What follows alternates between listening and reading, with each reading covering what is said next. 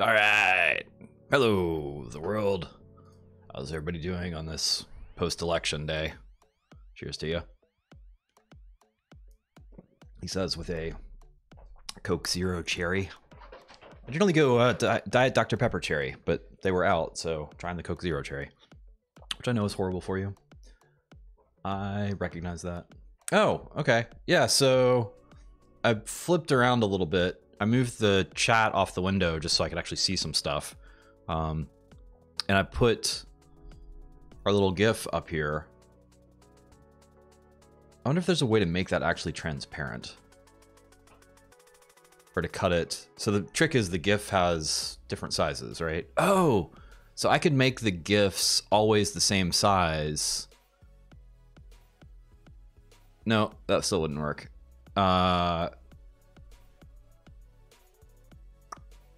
I'm trying to figure out how to make it transparent. It looks great there because it's like on white, but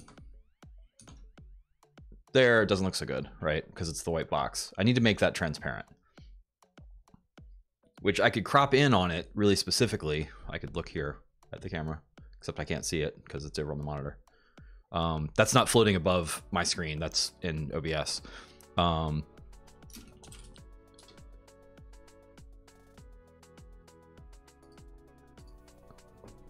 How to do, so because you can't make, I need just like a transparent GIF displayer, because they're all good. They're all different widths and heights. So somehow in the browser, there's going to be a background on it. So I got to pick a color. I think I'm gonna make it black. Let's do that. Actually started to do this a minute ago. But something that I thought would work didn't work. I thought that should work. Did they take away body background? So you actually have to do a style?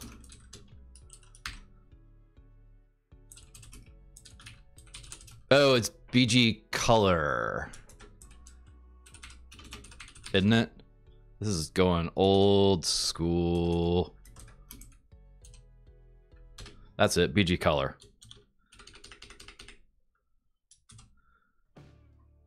There it goes. Oh, I missed it by just a mark.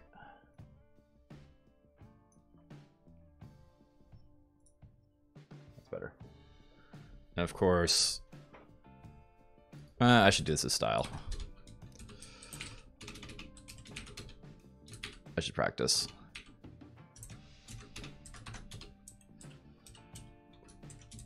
Body. Background color. Which you can just do 3, I know.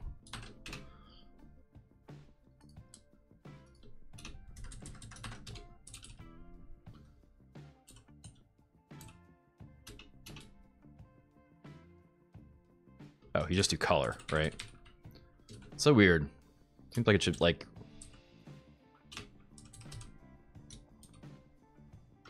Oops. Tried to run it. There you go.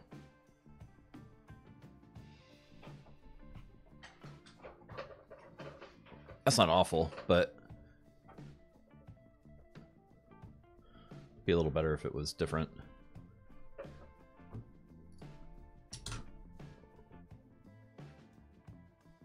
That's not horrible.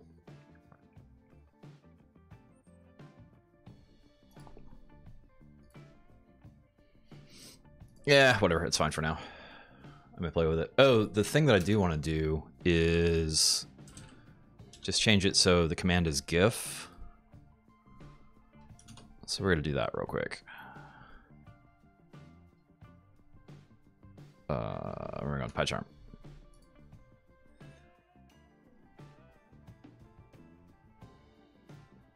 I think it's testbot alpha. TwitchBot alpha, sorry, that's what I meant. Which I should rename to TwitchBot 9000. Commands, new GIF. So, command. I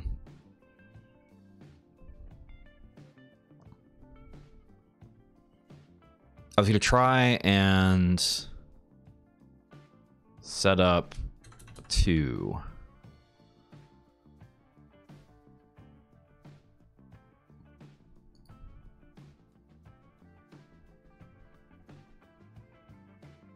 Oh, I need to actually update it here. I forgot that, that'll change it. Okay, we're just gonna hard code all this stuff real quick. So we're gonna do lowercase GIF. Yeah, we got TwitchBot going. Right now I'm just changing. There you go. So I gotta update. I want to update it so that it says so that you can do GIF instead of new GIF, and then lowercase and uppercase. So what I was looking at is how to do this command.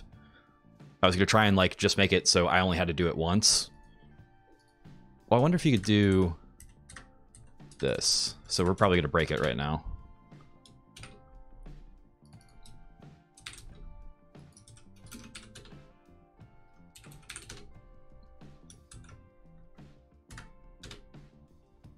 Did not like it. Yep. Okay.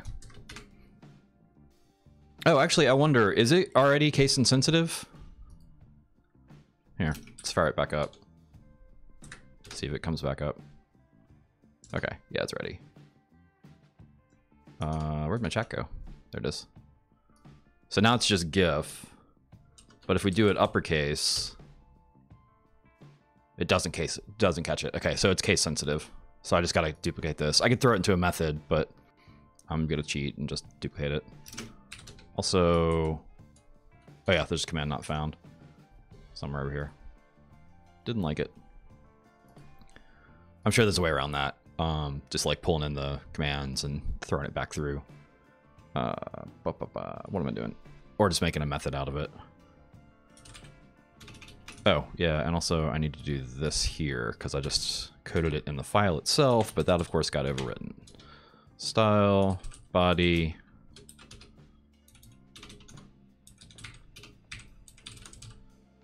Background color. That.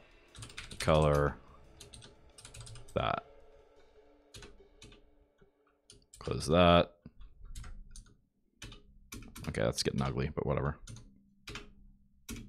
It's close enough. Style. Ooh, style. Why is it yelling at me for that?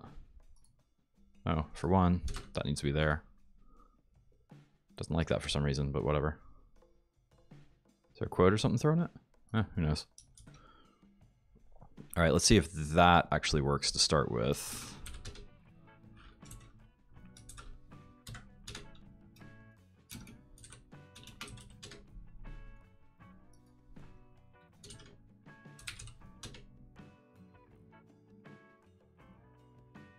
I broke it.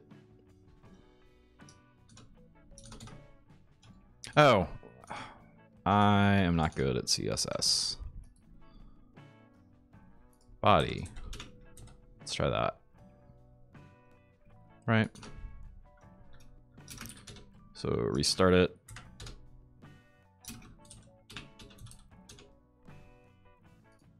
Ha. I wish I was an ASP developer. I'm just messing with their API a little bit. All right. Well, first I'm seeing if I can get my GIF command to work here. Is it about space? It's about space videos. So I'm trying to automatically assemble. Oh, that's not a good one. Where'd the actual one go? I'm trying to automatically assemble. I'm trying to grab video from NASA's image API, pull it down, cut it up, and then automatically reassemble it randomly to act as a video bed for YouTube's free MP3s to make music videos out of it. That's the goal. But right now I got to get this GIF thing working. And I'm also trying to do kind of TDD style, test-driven development style on it. And I'm struggling with how to test the randomness. So I'm actually redoing the code to see if I can figure that out. So far, that has not worked very well. What am I doing wrong? Oh, it thinks I'm trying to input. How do you do that? So that's the Python thing for inputting content.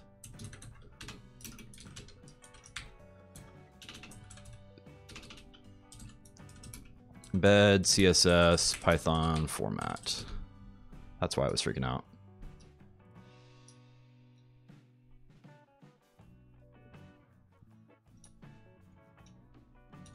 I'm just gonna do it inline. That way I don't have to worry about it. Style, let's spell style right.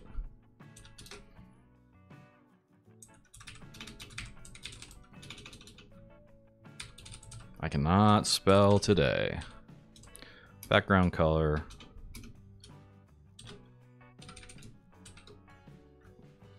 All right.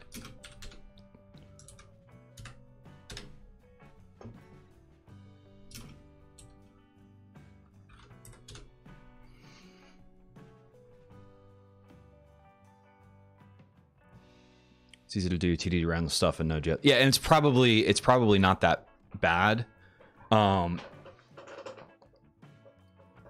No, so I'm sure Node is way more popular these days than and JavaScript in general is more popular than Python. Python's just I do a little bit of it at work, and this isn't really a backend thing. It's just a script I'm gonna run. So the overhead of having to install Node or messing with it, especially because I don't really know Node, is why I'm just messing with Python. It's expediency, basically, is what it amounts to.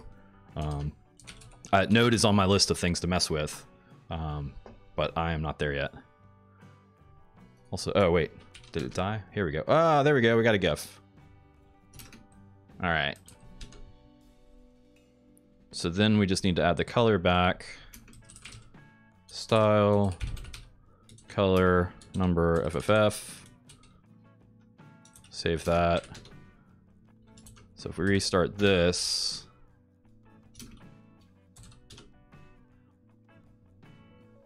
oh, I'd love to do Go. Yeah, so like I want to learn all the languages. Without a doubt. I don't know. So I've got my head around just a little bit of Go's template system because I use Hugo for my website, which is built off Go, and so their template system is Go based. So I've seen just a little bit of it, and it's kind of weird because the order of operations is different in the way that you do variables, or in the way that you do like conditionals. So instead of doing like if something equals something, you do if equals something 1 and something 2. So it kind of bounces around a little bit. It's kind of messed with my head for a little while, but now that I see it, it's like, oh, okay, I understand it. So it's still just an if statement, but the syntax and the ordering is all different, which makes it break your brain the first few times that you see it. All right, let's see what we got. Hey, it worked. There's Kermit. All right, so the last thing I want to do on this is set it up so that we can do uppercase as well. And I'm going to cheat and just copy all this stuff, which is not the right way to do it, but it works. He says probably. But yeah, I don't know actually know what the next language I'm going to do is, or the next thing I'm going to do. I'm working on a Django website, which is based off of Python. So I'm kind of in the Python world right now. After that, I'm probably going to use one of the JavaScript languages. React apparently works well with Django. So Django has a REST framework. React apparently works really well with the REST framework. So that's probably going to be the next thing I try and pick up, just to see how that goes.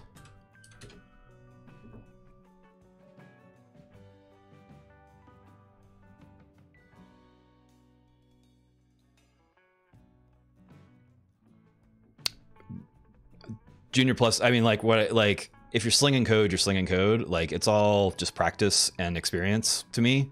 So like, technically I've been coding for a very long time in terms of I started a long time ago, but I haven't actually written that much code because a lot of my career I wasn't actually writing code.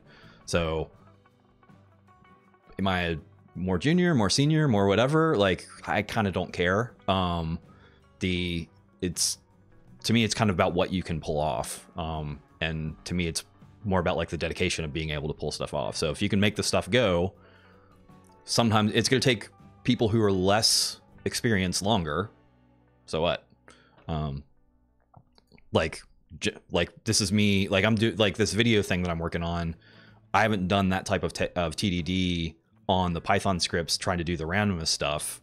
I just don't have that much TDD experience. So like, I'm really slow at it. Like, this thing would have taken me, like, I could have coded it just procedurally without tests in like 15, 20 minutes. I've spent hours on it because I'm trying to like practice, get my muscles practice for doing the TDD stuff. Hey, I changed it, Steve. Oh, yeah, sorry. Hang on, wait a second. I need to update the actual code that says that. I'm making it shorter. And also, I'm letting you do either uppercase or lowercase.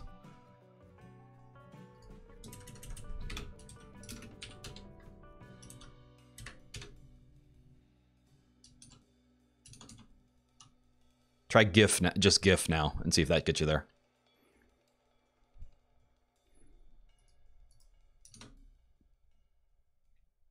You can be my tester. Oh, what did I do? I broke it. That's a bummer. What the hell? GIF. Oh, I wonder if it doesn't like it. Yeah, or whatever. Screw it. Ooh, tester. Welcome to testing, by the way, which is, hey, try this, and then it doesn't work. And then, hey, if you don't mind, try it one more time. But yeah, Salty, so it's just, I mean, to me, it's just keep slinging code. Oh, on it. That's a good sign. Hey, it worked. Also, I need to tell you new GIF to change. I'm gonna try it. Oh, I gotta restart it. I should probably make that. Go. I might have broken it again. Let's see what happens. GIF on it. GIF to change. There we go. Hey, it's Doctor Who dancing. That's about how I feel too. Sweet. Sweet, sweet, sweet. What was the other thing I was gonna do? Yeah, I kind of want to make them bigger. Which I guess I can actually... No, so those are already cut. Yeah, I'm still trying to figure out the formatting of stuff, because I've actually now got that over to the side. So I can't see it directly in the area that I do my editing. You can see it coming in there over on the side, but that lets me get a much broader thing over here so I can actually see what's going on. Because like, I blow up the fonts to make it easier to see on YouTube or whatever, and like it's so little space.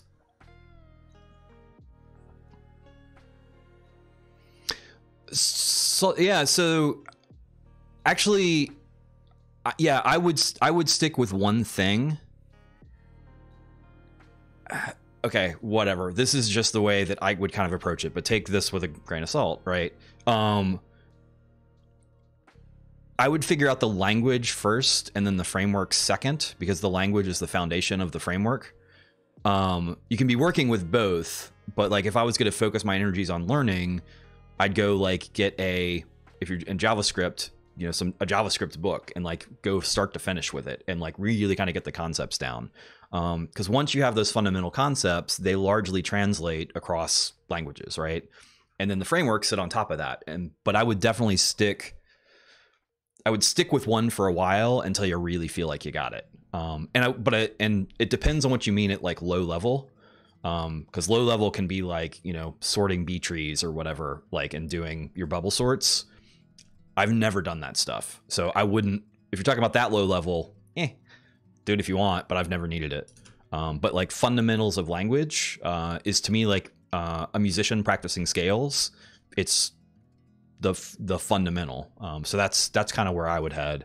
And it's what I'm going to be doing increasingly with some of the stuff that I'm going to work on. Like when I get into Go, I'll do some basics of it just to kind of figure out the syntax and get things moving that way. Same thing with, and then same applies to the framework. And it's really kind of tricky, right? Because there's all these tutorials all over the place. Like with Django, I tried to go through the official tutorial, but it didn't work for me at all. And I tried another tutorial. It didn't really work for me at all. So like, I'm still trying to figure out how to get my head into it. Cause it's, some things work for me and some things don't. And I think that's probably true for most people. But I think I've got my head largely in it now.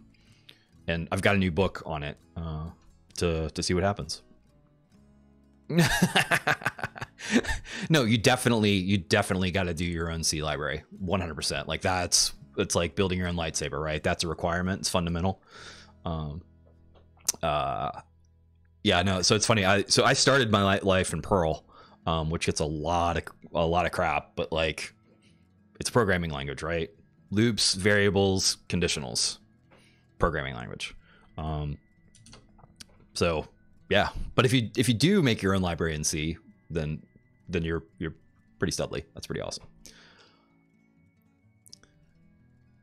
There's gotta be a way to force it the pixel size you want. Yeah, no, absolutely. So I've got, so I can almost certainly do transform.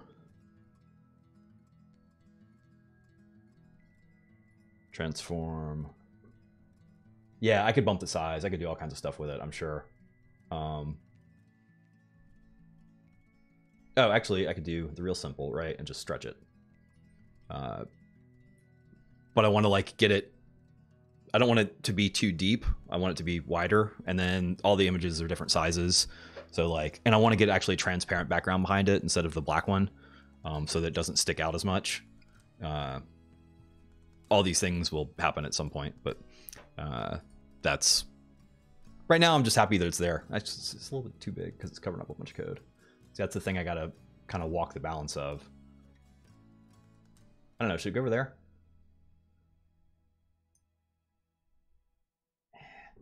Maybe down here. Oh, that's probably a better play right there.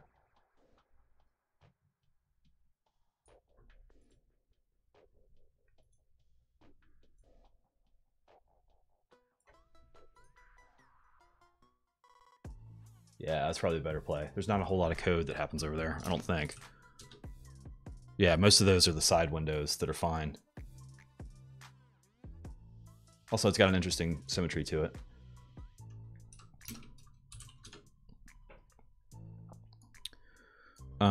Cool. What's the other thing I was gonna do? What am I thinking about Golang feature for backend development? Node full-time job to Golang internship. Ooh, interesting. Wow,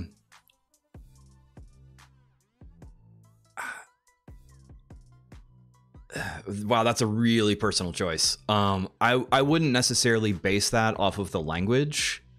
I would base that off of the career path independent of language. So if the job that you have has a tremendous potential for a good career path, even if it was language I wasn't a huge fan of, I would probably stick in that general direction versus backing off to an internship.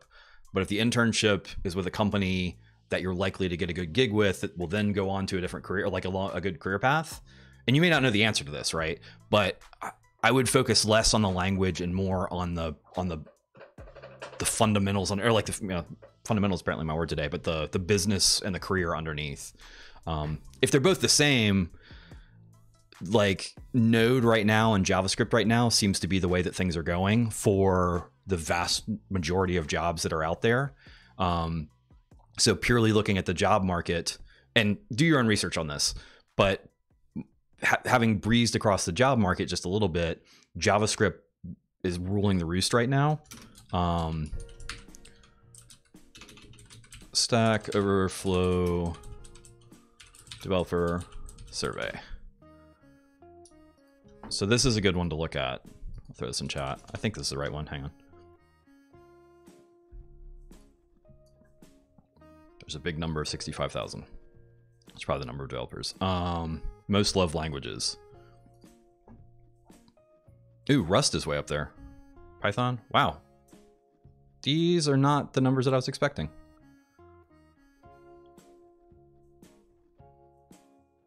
This seems weird to me. This may be most loved languages, but like, because JavaScript is not my favorite of languages. But hang on, there was a we get stuck over time, experience by country. I thought there was an actual like job market survey in here too.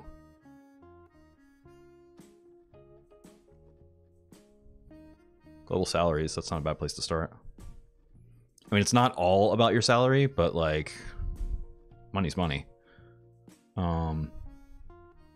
These don't really talk about languages. But this is a good... It's a good thing to at least have. I'm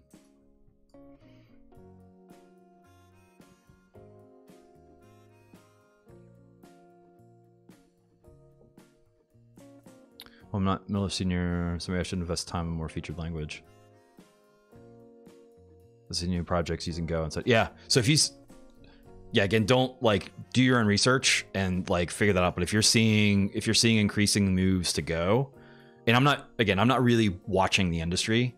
I'm watching Twitter, so that's where I see most of the JS stuff. But that could be just because I'm not following Go developers.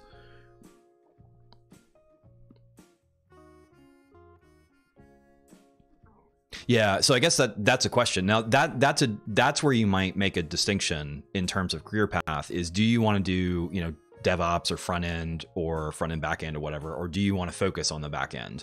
Because if you want to focus on back end, that's a different conversation, especially about the internship and the job. So if your job is front end and your internship is back end and back end's where you want to head, that's probably worth a jump. Again, do your own research. Can't stress that enough. But yeah, I wish I had a straight answer for you that's just like, hey, do this. But it's always tricky. But I don't feel like, yeah, you don't like front end at all. So you pick Node for back end. Sorry, I'm not laughing at you, but I'm sympathizing with you and through a chuckle.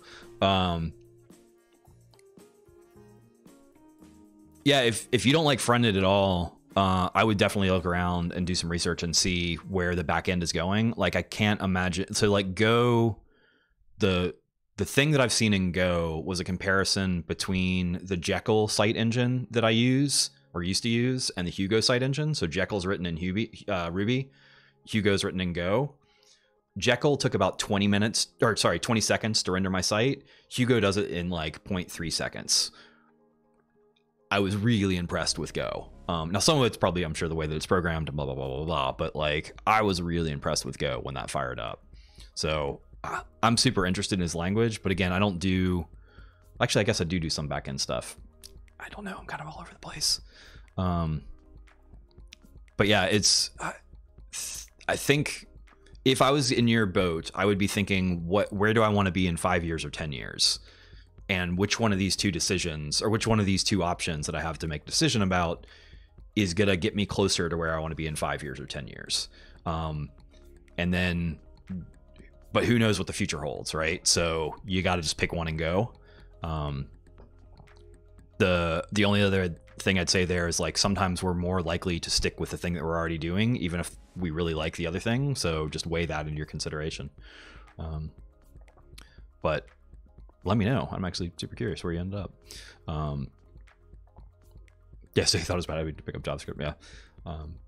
Yeah, so and the other thing I'm interested in is like ES6 and the TypeScript stuff. TypeScript, I've done once or twice, but like it's funny because I'm not a big fan of it conceptually, because it's like TypeScript sits on top of JavaScript. but like everything we do is just layers of abstraction sitting on other things. So it shouldn't bug me, but something about it bugs me. Partially, I've never used it, or never really used it. But then there's also like the ES6 stuff and all the stuff that they keep adding to the language and formatting and crystallizing. So that was not really any advice at all, other than it's a nutso thing to have to figure out and solve. But again, if I had to just make a single decision about it, I'd be thinking about that 5 years and that 10 years, and then trying to figure out which one that, like, if I move over here, does that take me closer to my 5 and 10? Or if I move over here, does that take me closer to my 5 and 10? And then go. Not go the language, go. That's where I'd head. And to be honest, I'm super happy that right now I'm in a position where I don't have to do that. Because having to retool for stuff, especially because my gig doesn't have a lot of programming stuff in it, so it would take me a while to actually like full setup and retool. All right, so we did this. What was I doing? Yeah, here we go. So I want to see. Oh, actually, I guess I can look. Twitch ideas. So make a bookmark that throws over to NetNewsWire. Not gonna mess with that right now. No. I'm gonna see if there's something else that I want to do before I jump into the video. I don't think there is. I'm gonna go take a look at it. All right, bye-bye, TwitchBot. Few companies use TypeScript in production in real life.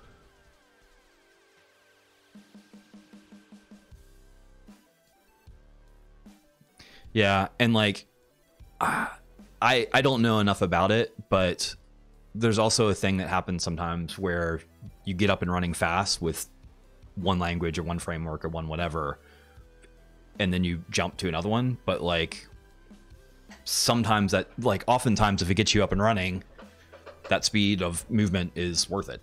Like if it gets dollars coming in the door, even if it's not, you know, the optimal way to do it and you have to retool later, as long as you get enough money to do the retooling, can be fine.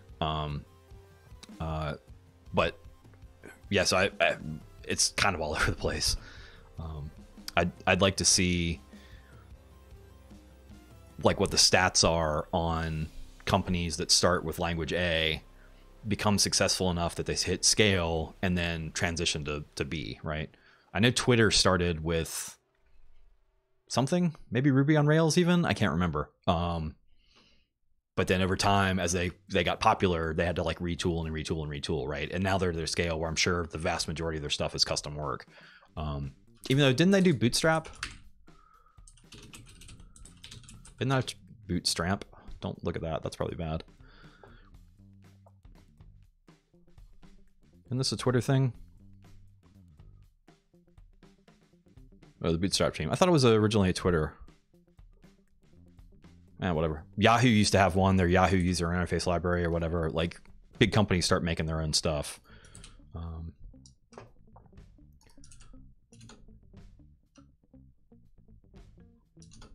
Video assembler, there we go. Yeah, so this is like, this is a super simple thing. I'm just trying to go through the exercise, like doing the scales again and figuring out how to test it well. And that's where things got tricky and have been tricky.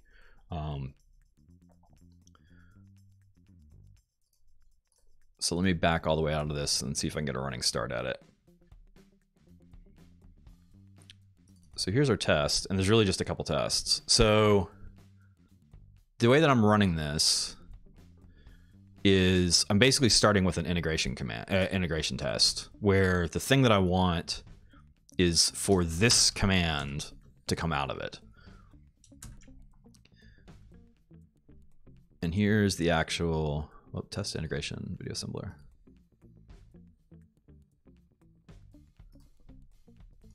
Yeah, I'm having problems getting my hooks into how to test this.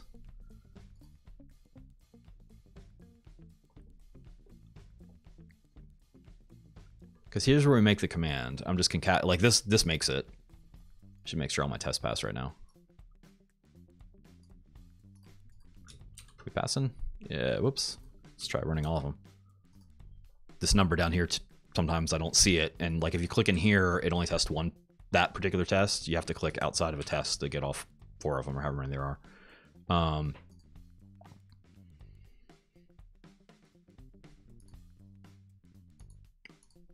Yeah, so here's where I'm trying to deal with the randomness, where I'm trying to pass in clips to use. But I'm getting close to the point where I'm just gonna fire this thing up.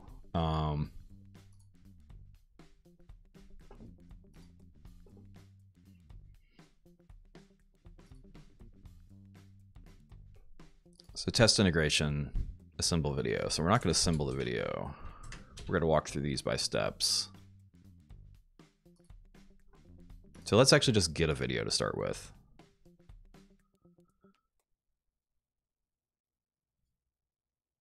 Clip directory, JSON path, possible clips, clips to use. Where's our test data? Test data.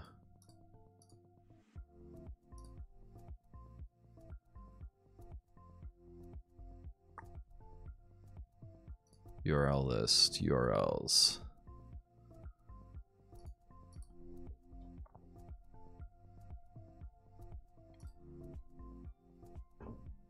See, I also don't know where to put this stuff. This is gonna be me bouncing around a lot trying to look at stuff and figure stuff out.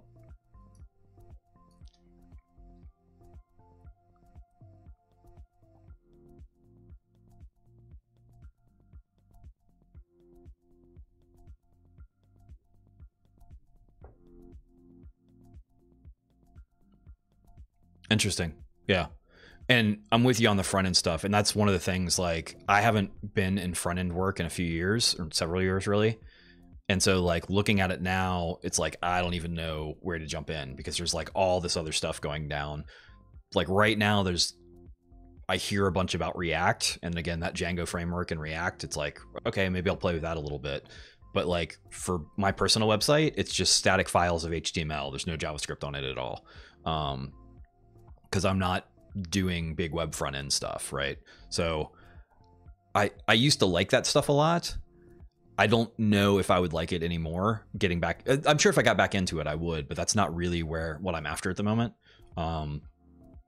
So yeah, I mean, it sounds like Go's a pretty solid play, especially if Uber's gone after it. And again, like it's a little bit of a thing for me of, if you're solid in what you do, regardless of the language, and you can prove some stuff out in terms, and like whatever, people always talk about, hey, where's your GitHub and like all this other stuff, and like that's a little bit like but like there's value to that. Like if you can prove and show that you can do some stuff, ideally in the language. And then the other thing I would say is like research a company that, if you got a target for a company that you want to go to, figure out what they use, go do that. Because you can, if you've got a pretty fundamental understanding of languages and how stuff works, you can ramp up in a language in a short amount of time with a decent amount of effort. Like if you just look at it for 15 minutes a day, you're not going to get it in 3 weeks. But if you spend a few hours a day for a month or two, once you've got the fundamentals down of any language, you're going to be in really good shape with any other language, right? It's all about time and effort, basically. Or at least that's my experience. Other people may have different experiences, but that's kind of the way that I've seen stuff roll out. So yeah, so figure out where, if you can figure out where you want to go, and if you can't, then if you're interested in back end, go. I tell you, there's still also like back end stuff. There's also some amount of legacy stuff going on. So there's some legacy languages that might still be okay to look at. I don't know that I'd necessarily want to go that route, but I mean, one of the things I keep hearing about is, you know, people are paying really high amounts of money for COBOL programmers because they've got all this legacy stuff that they don't want to move, but they don't have any, like all the programmers who know, or developers who know COBOL are dying. So it's all It's all just a mess. It's all just crazy. If I was going to do it, so the other thing that I'd actually really focus on, and we do some of this, is I would really start getting into the Amazon stack, or Azure, take your pick, but I would go Amazon just because they seem to be eating the world with the AWS stack, and learn about that. And it depends a little bit on what you're talking about in terms of backend. So like, talking to databases or processing files, ingesting files, like doing network stuff, like backend can be around there a little bit, right? I'm assuming you mean more like backend processing, so grabbing data, dealing with incoming requests, web stuff or whatever. But like the Amazon stack in general, I would get a decent understanding of that. Even if you don't program in it or on it, I would have that kind of on my resume. In terms of like, I know how to, spin up servers in EC2. I know how to like set up a basic network in, a load balancer and all the other stuff. Like just a little bit of a thing. And if you're programming, maybe not. But like, the more that you can know about the more things, the better off you are. But you want that fundamental language would be or you want the fundamentals down. I don't know. It's tough. It's very tough. Like, because it's all like general advice is just a super fraught thing. Because this is all without knowing anything about you or anything about the future or anything about the companies you're looking at or anything about much. But it's just, you gotta, it's taking guesses across different things, making assumptions. So we get this. So I think, so let's go ahead and just start building for real. So test data v3. So let me bring this back up. Data dev, video assembler, test data, URL list. So we need to pass in a URL file. These are our tests. These are our tests, yes. URL list path equals, we need a comma there. So this is going to be in test data v3 slash URL list slash URLs. I love autocomplete. It is my favorite. All right, so we got that. And then we need to have it here. Self URL list path equals URL list path. Let's see if that works. So we're not actually doing anything with it. We're just passing it. See if it works. Still works.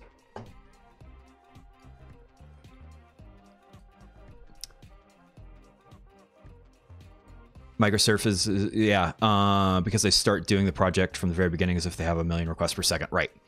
When they could just make a monolithic app and run the project. And that's a little bit about what I was talking about earlier too, with the whole JavaScript thing.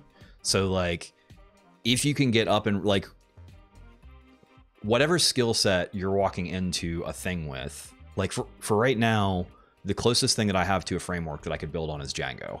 Like, I'm messing around with it a little bit. Like if I spent all my 40 hours of next week working on it, I could have a production ready site ready to go by next weekend. Couldn't handle a tremendous number of traffic, but it would get up there and go. If I tried to do that, even if I knew, so I've got some experience with the serverless stuff with Lambda functions and API gateway and load balancer. I forget what it's called, CloudFront. That's a much more complicated thing to do. Because like you then have to tie into other services like your user authentication service, which they have Cognito, so you can do this. But like you've got to build all these connections. Django just gives you all this stuff out of the box. So like you can just pop it up and be ready to go and start accepting requests, logging in users, and going. So yeah, I'm a big fan of get the first step out the door, and then try and figure out what you're actually going to do. That's the way that I would approach that thing. But I think you're right that there are a bunch that actually go through and they spend a bunch of money, because the serverless thing became a really big, you know, buzzword a few years back. It may still be. Again, I'm not super in the industry anymore. But like for me, all these things are just tools, and there's a really good book out there I like called The Innovator's Dilemma and The Innovator's Solution. They're two different books, but they talk about what is the job to be done. So like if I'm building a product, what is the job to be done by it? And the same thing with the tool set. So once I know what the job to be done is, then I can actually assemble the tools to make that happen. And as long as I'm crossing the threshold of the job being done, then the tool set that I use underneath is irrelevant. Obviously it's relevant, but like it doesn't, I would treat it like a black box, right? So like here's the interface that everybody sees and everybody uses. Whatever's back here can be whatever's back here. It can be whatever I want to have. So the least amount of effort that I can put into the back end and have it present the front end that I need to have happen, that is probably the best move for me to get out the door. You do have to think about the long term a little bit. Like you don't want to build complete crap back here. So there's a balance, but it's like getting something going. There's a statement, perfect is the enemy of the done. So like if you keep trying to make it all perfect and stuff, you're never gonna get anything shipped. That's my experience just with personal stuff, not like with startup stuff, but like it's easy for me to jump through. And like I've even run it to a few things in this where I'll try and like, ooh, I could do this and I could do this and I could do this, but I don't even have the first one done yet. I have to back off of that and be like, let me just get the first one out the door. Because the other thing that happens is I learn a lot during the first one that may completely change where I want it to go. So yeah, it's a different, I think that's a different mentality. I think the startup mentality that I've seen third hand is just a different approach than the way that I would do it and do stuff. But I think there's also some amount of that's the expectation of how you do stuff in there now. Like there's some of like fitting into the suit of the pattern of it. All right, so here's a test thing, right? Because I don't need to test. So I need to load this file. Here, I'm gonna run this over here.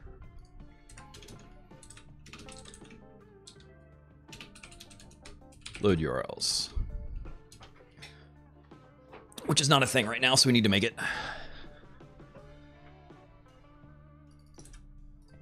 But like, I don't need to put a test on top of this because all I'm doing is opening a file and doing a JSON load. And like, I could test that, but there's not a super amount of value in that. If I can spell with, that would be nice. With open. And so we're setting this stuff up here. So I'm not passing as variables. I'm setting everything as instant variables right now. With open that. Read as URL JSON file. URL data equals JSON load URL JSON file. Oh, yeah. And then, oh wait, is this?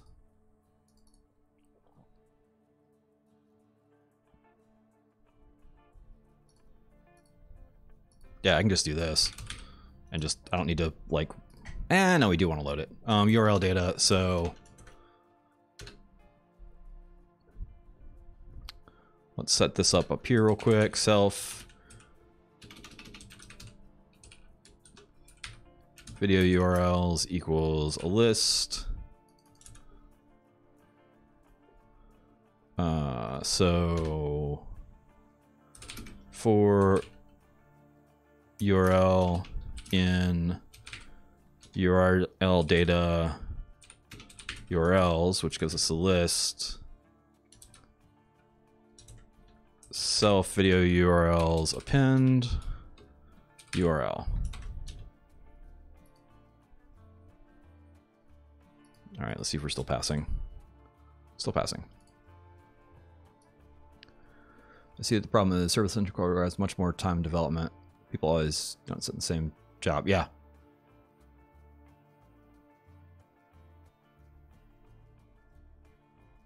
Yeah. And so like the other thing for me with the serverless stuff is frameworks don't exist that I'm aware of yet. I'm sure people are working on them, but I haven't really seen one yet. So like back in the day, I built my own websites in PHP. There was no framework, so I built my own framework on top of it. Everybody else in the world also built their own framework because frameworks didn't really exist at a large scale, right? Or at a well-built scale. Over time, we built frameworks for all this stuff. I don't know what the PHP ones are. I'm sure there are a billion of them. But like, you know, in Django and PHP. Oh, so I think Drupal, isn't that PHP? Django's in Python. But like that framework gives you a tremendous amount of stuff. With the serverless stuff, you have to build all the functionality that the framework provides.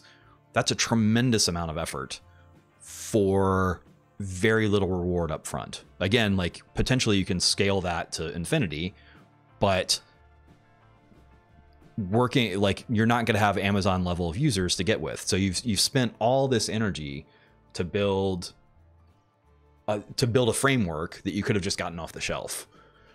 Is the way that I look at that. So I'm right there with you. You're exactly right. And then if you have people leave, and like it's also, we've done some Lambda work, and like the test setup for Lambda isn't great yet. They're working on it, but like you kind of have to have two different Amazon setups, and it's not the easiest thing to move between them. I haven't had that. Like I'm sure there are better ways to do this, like with code pipeline and code commit and all this other stuff.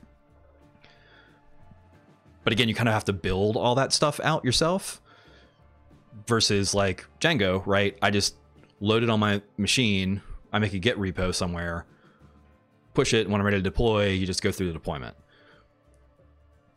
You have to build more of your deployment pipeline, which again, I'm sure it's possible. I'm sure it's been done, but like it's not nearly as out of the box. And that for me is where you cross into the threshold of like, what's the value of this?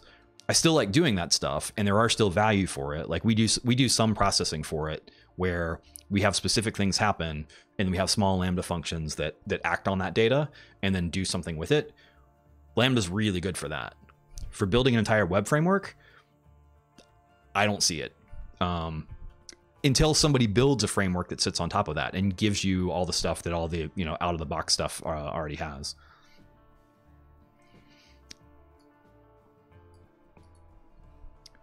Okay, so that didn't blow up, so that's good.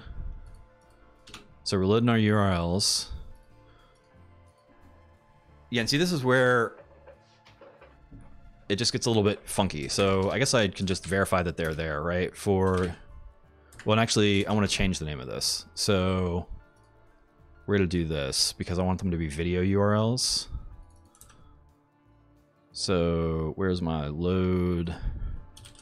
I'm a big fan of naming conventions being the same. For load video URLs, which needs to come back over here. That's a test. We don't need to do that. Load video URLs. Why is that yellow? It's kind of weird.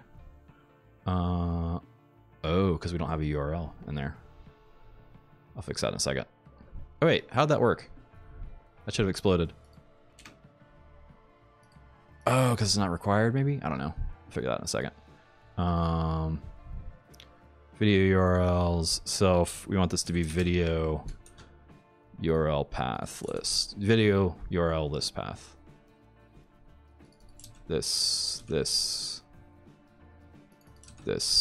getting long, but that's okay.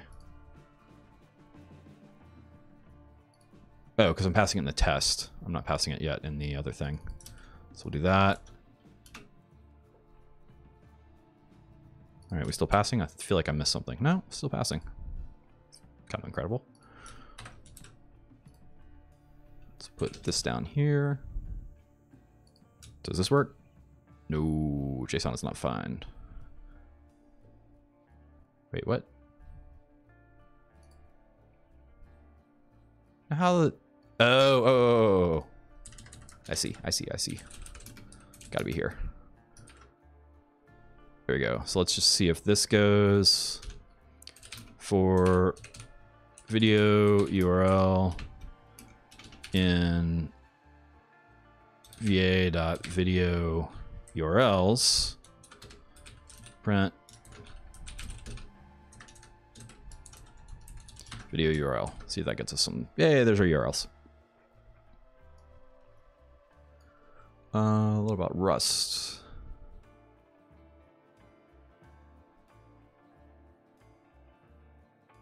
Yeah, I've only ever heard about Rust. I've never really seen it. I hear whatever anecdotally a lot more about Go. Yeah, and I mean, so back to your question about the internship, right? So if the internship is in a language that you want to, so like if you're doing JavaScript in your career and or your current gig, and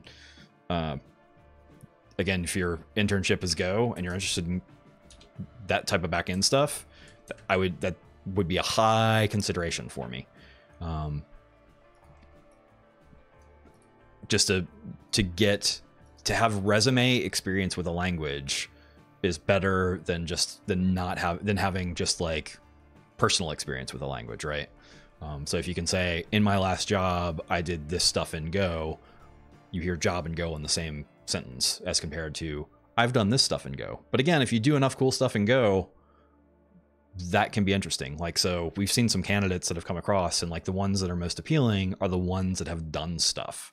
Like, the thing that I care the most about is people who have done stuff. Because frankly, I can teach you a language.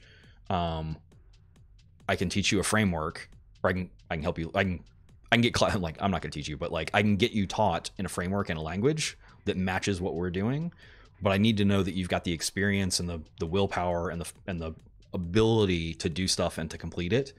And especially if it's stuff, if you do cool stuff. So like, it doesn't even have to be big stuff, right? So like yesterday I built a little election tracker just because why not? Like, just playing around with stuff and figuring stuff out. And the other aspect for me with that is that flexing those muscles again. So everything you can do to practice for me, I mean, for me personally, everything I can do to practice is valuable to me, even if it's not like specific about a thing.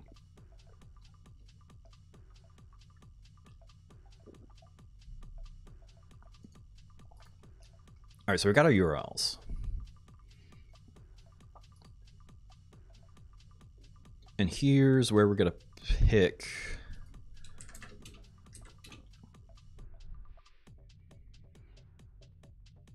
And see, this is where I get stuck on the test, because there really doesn't need to be a specific test for picking. So I'm loading URLs. So what?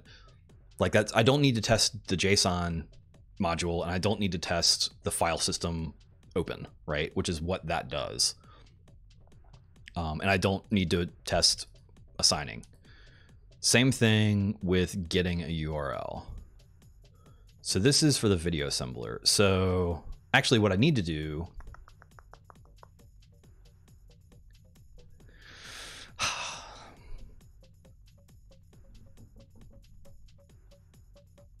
I'm trying to figure out if I need to back all this stuff up into a single. All right, I'm just gonna start making more progress on this, and we'll just see what happens. Because I keep getting twisted on it a little bit with how to do it.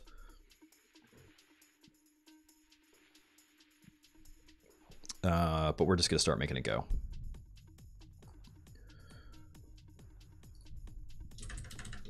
And so I'm going to use this kind of as my integration tests. Yeah, that's actually not a bad way to do it, right? Start. So I've got the target. Crap. And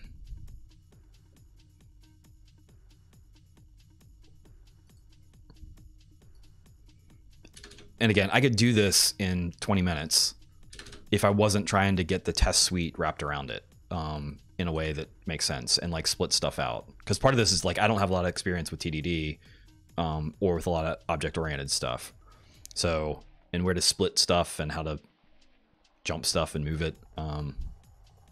So this for me is also just exercise.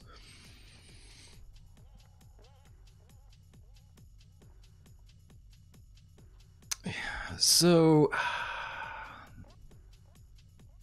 I'm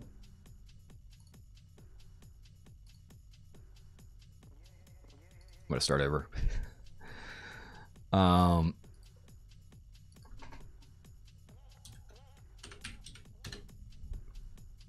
Because I want to try splitting stuff out more and seeing how that works. Just making small classes with different things, and seeing how that goes.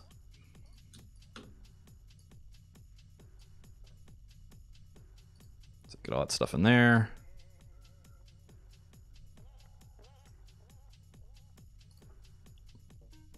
Oops, here, close this, close this, close this. So I want to start with a test file, right?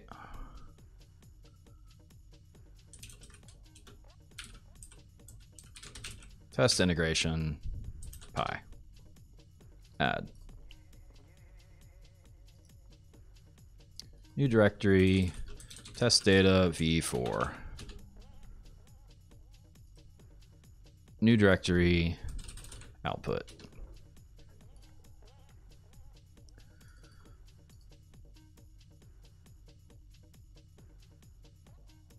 So what do I need? Yeah, and again, like I'm testing commands, right? So I need to see the structure of the command. I need to see the file path.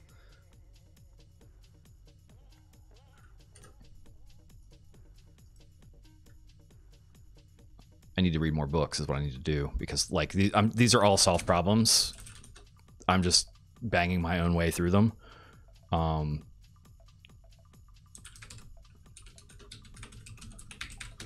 Test video assembler. User bin, environment, Python 3, spell the word import right, unit test, class, video, assembler v4 test, which is a unit test, test case. And then down here, if name equals... So the other trick with this is I'm getting much better at figuring out... Like, this is all practice. Like, I don't feel bad about starting over. Like, it's kind of embarrassing on stream, right? But I'm getting way better at knowing how all this stuff works just because I keep doing it. No test found. Sweet. That's what we thought. So let's just make a tone test. Test it. There's one test passing. Okay. And so now we're going to start doing from... Actually, you know what? I want to do this. We're going to rename this because I like names. Video assembler v4 or 34. I hope it doesn't go that many. Refactor.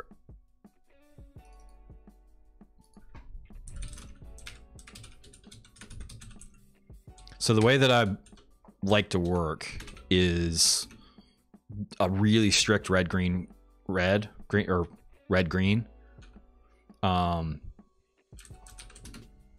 to the point where like I'm going to try and import from a file that doesn't exist yet because I want to go red, and then I'm going to make the file. Like, this is to me just the practice. You know, as years from now, maybe I won't do this, but for now it is the practice of red, green, red, green, red, green. User bin, environment, Python 3. Class, video. And also the number of times that has caught stuff is high.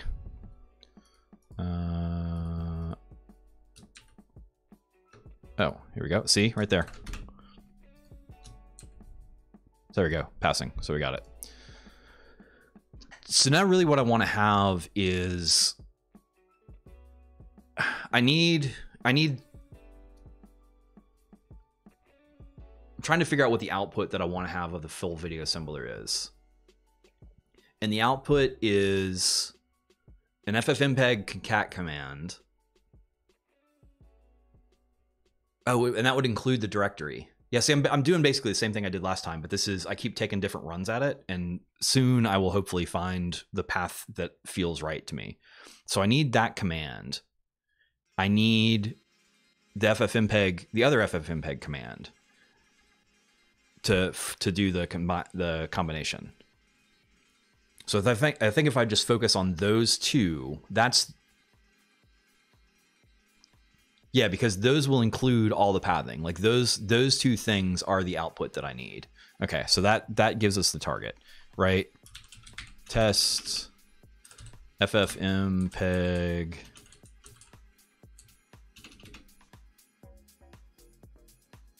No, test scene detect.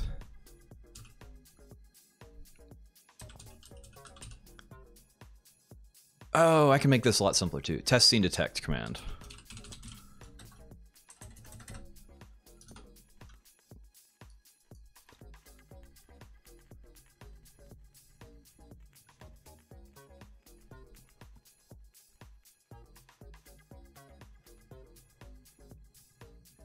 Interesting. Yeah, so I actually don't have a degree either, but I happened to come up at a time when having a degree wasn't necessary. Now, Steve, who was just on a little while ago, works at a university, and he's seeing a lot of change in the university system. He doesn't work in computer sciences, but he's just seeing it in general.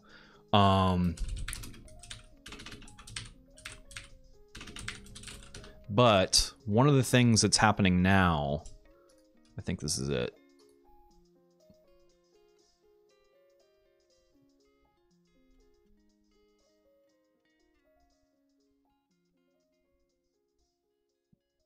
No, that's not it. This is it. So some things are changing, potentially. Except they're changing. No thanks. Check this out.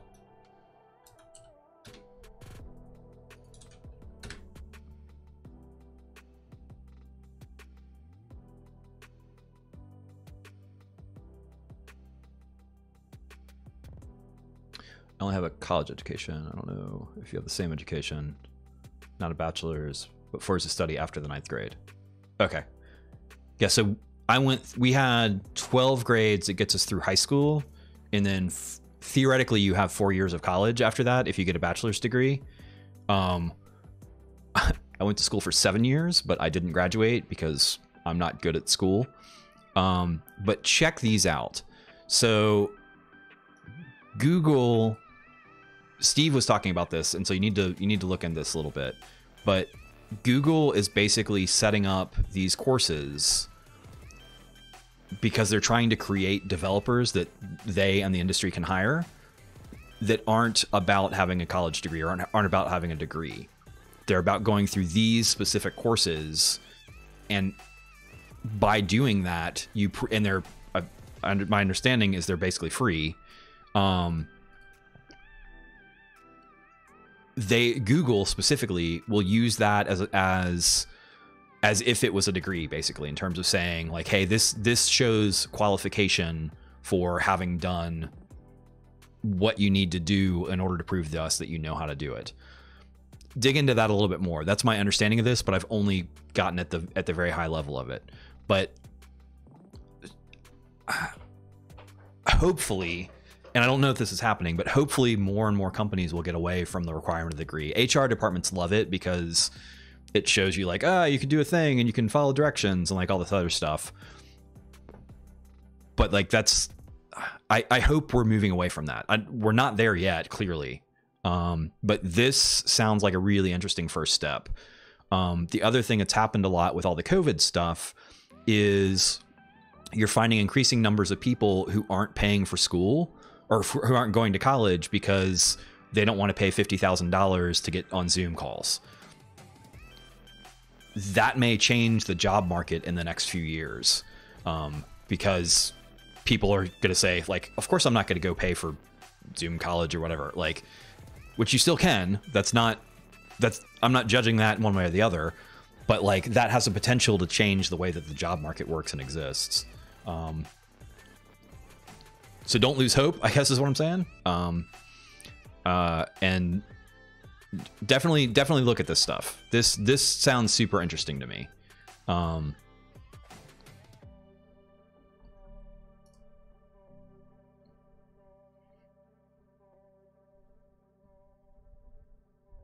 Yeah, I think so. Yeah, career certificates. This is it. Learn job ready skills to start or advance your career. Yeah, to start or advance, but to start is the key, right? In high demand fields.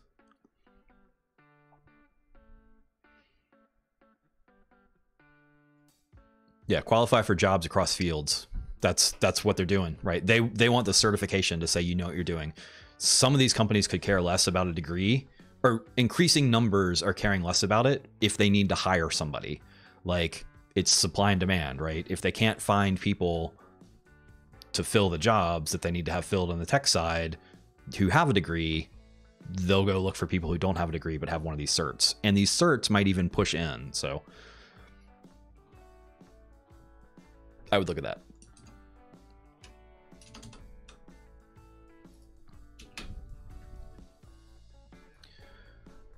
All right, so we need to find our actual scene detect commands, which I should really put these in here so I can see them.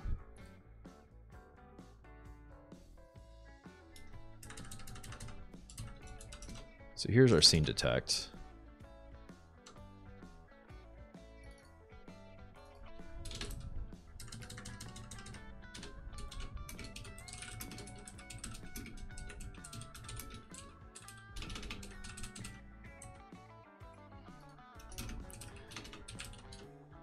So we're going to run one of these over our test data v4. We're going to make a scratch pad here for a second. Scratch pad.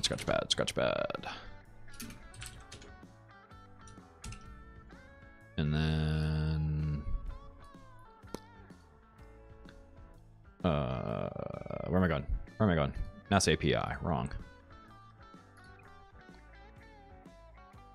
Video storage.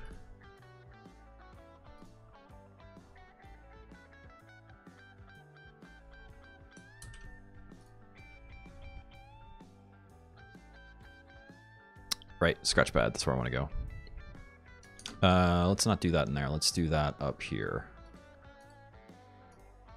So it's at the root.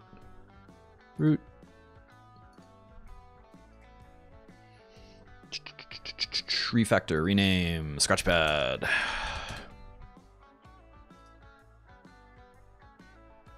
New directory. We're gonna do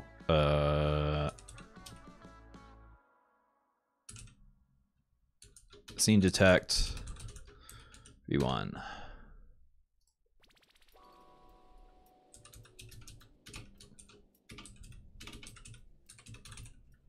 Scene detect v1 dot bash. Yes, let's add it. That is not what I wanted. Go to our readme. Come back here, scene detect 1 bash.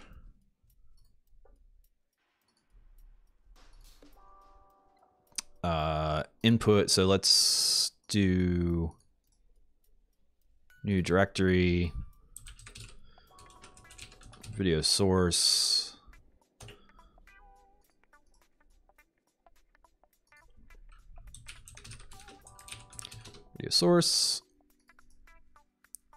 and video clips.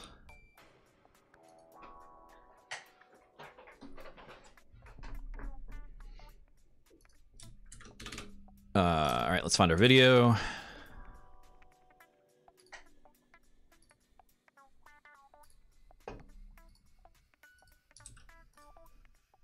Scratchpad, scene detect, video source, original. So our input here is going to be, Where are we? Scene detect.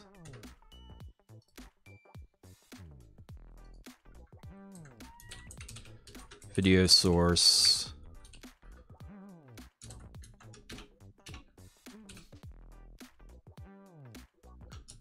Wait, why is that doing that? Scene detect v1, right?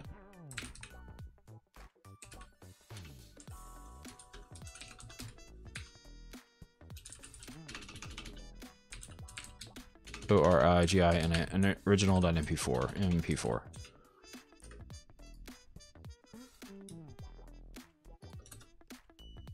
And then video clips. Detect content, list scene, split video.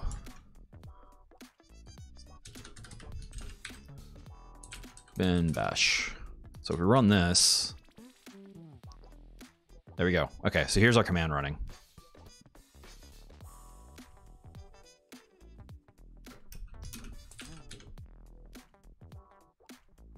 And in a minute, we should see a bunch of videos here.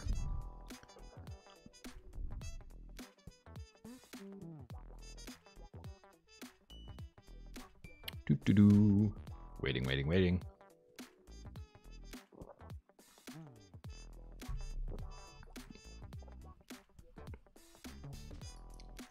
Detecting output format. Okay, but we know that this looks pretty good. So we're gonna do this. So now we know what we're targeting.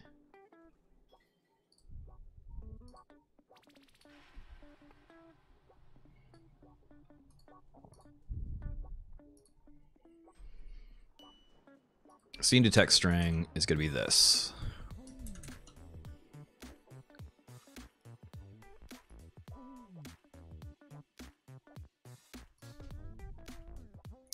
And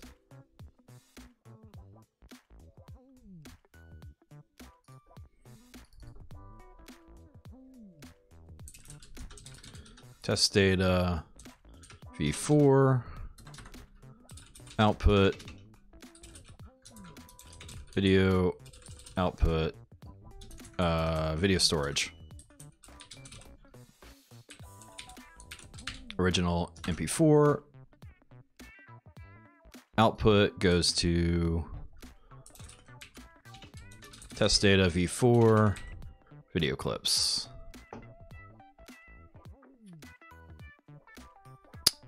I need names in there. Okay, this will be fine for now. Step 1, get this done.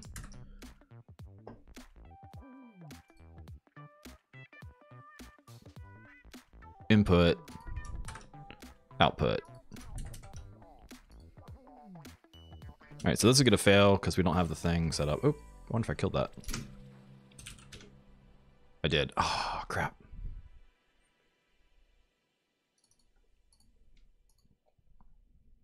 Here, we can run that from somewhere else.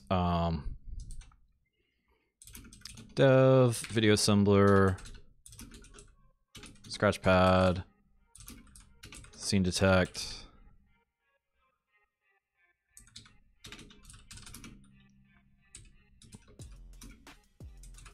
Set it up to go and go. There we go. Because I stopped it in the middle and it did not like that. All right, so that's cool.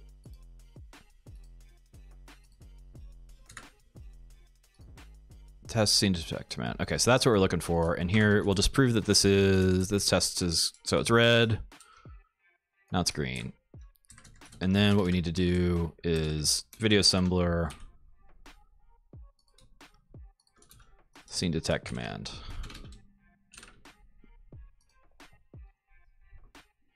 We're just gonna fail because that doesn't exist. So def setup self global VA, nope, VA equals video assembler v4.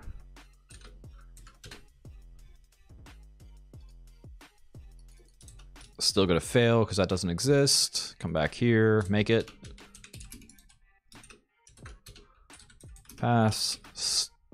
Passing. Assign it. Gonna fail Fails. Command equals our command. Return command. Passing. Okay, so now we can actually work on making it happen. Let's get all the things that we need. So that's, we're gonna run that.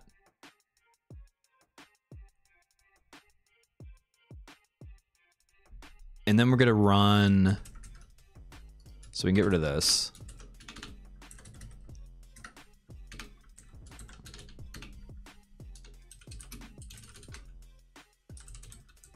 ffmpeg concat command. Here is where I may have lost something.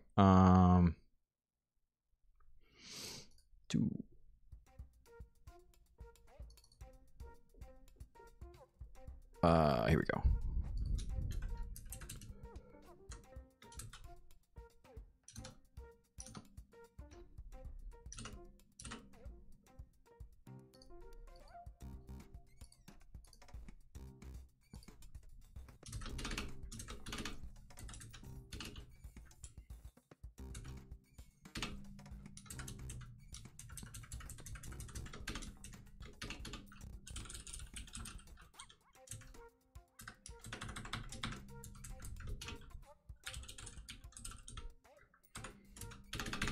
So we'll get this set up just so we got it documented.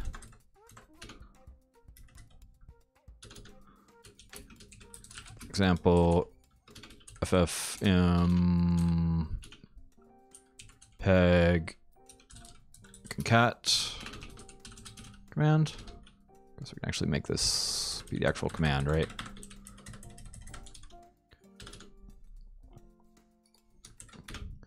config.json t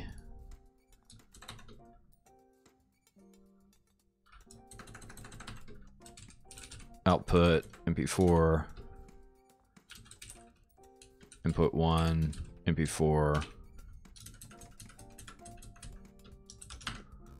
input 2.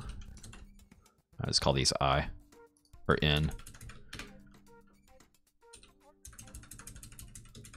Out in 1 in 2 in 3. Yeah, we'll do the dashes. Maybe.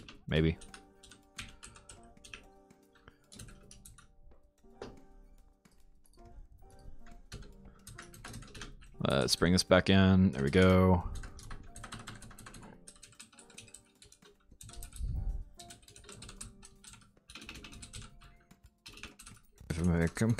Concat command. There we go. Okay, so that's going. And then now we want to do VA.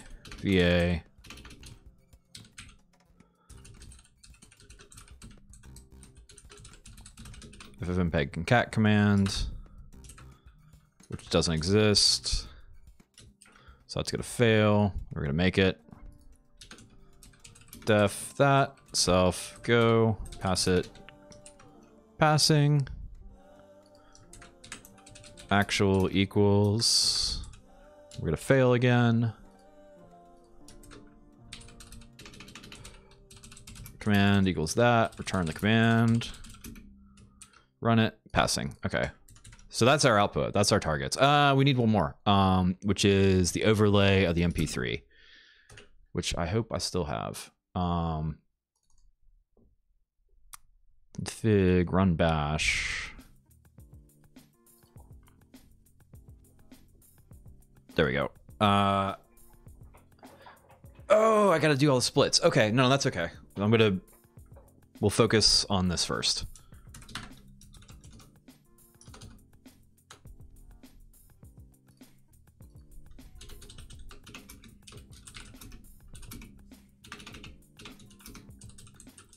Peg overlay audio overlay audio command.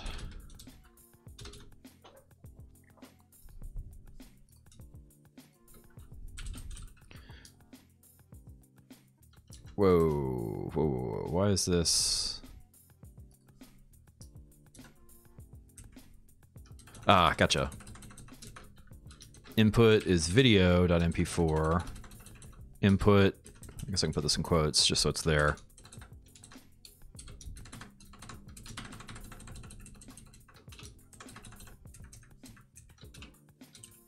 Audio.mp3.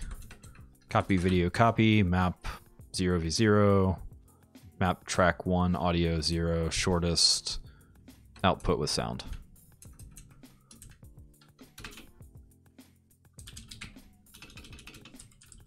Final video.mp4.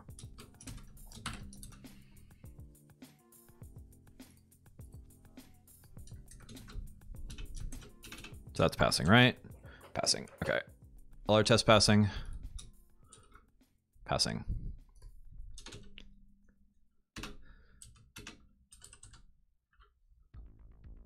Test. FFmpeg. Overlay. Audio. Command. I hear explosions.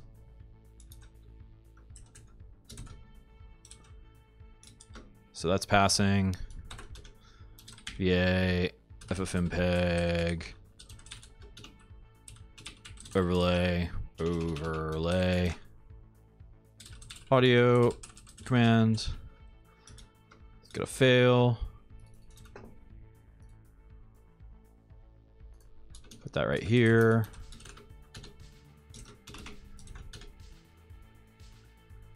Pass it. So passing. What if we make actual down here? Equal that. It's gonna fail. Command equals that. Return command. Whoops. So now we should be passing. We're passing. Let's run all the tests. There we go. Okay, so that's the full set of the video assembly.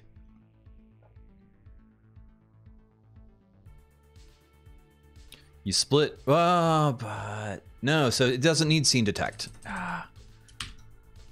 Doesn't need scene detect.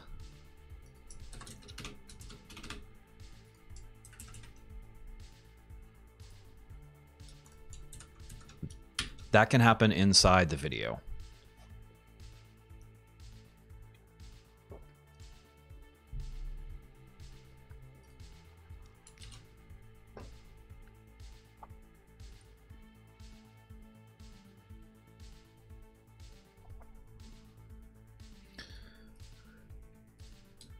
All right, so I'm actually going to drop that.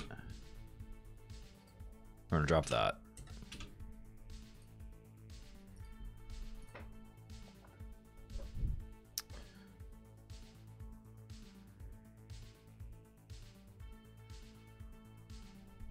All right, so that's the assembler.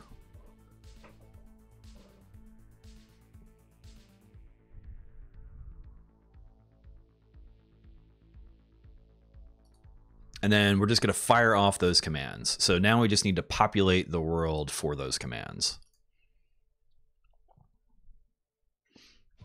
Victor! Right?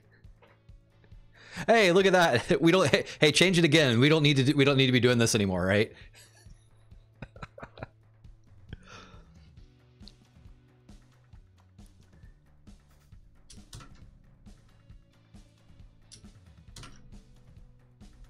Not get.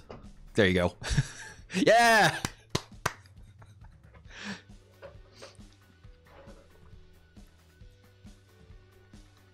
No, Steve, you're still here. Have you been here the whole time? Hear me ramble?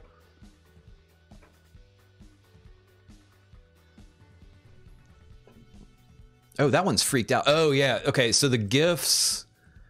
This isn't the main GIF. Oh, wow. Yeah, the mouse is over there. Look, it's over here. And now it's over here. Wait. So it goes up, and then it comes from the side. Shit, never mind.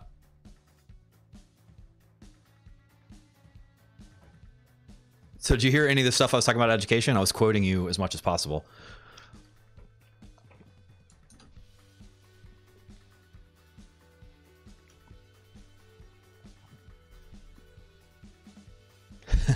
Right?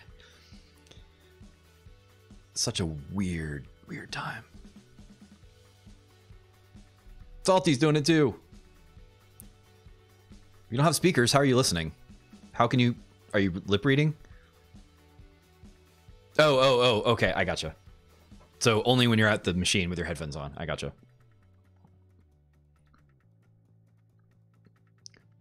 Yeah, I was showing Salty here the Google cert thing that you were telling me about. That looks super interesting for getting gigs without a degree. Yeah, about 6 months to complete, no previous experience required. Developed by Google. Grants and scholarships will be available, hosted on Coursera. I would go with the data analyst role over the project manager role over the UX designer role. Oh, wow. I picked wrong.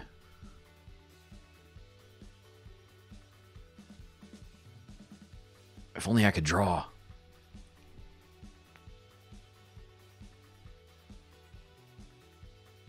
Oh, you updated your blog? Nice.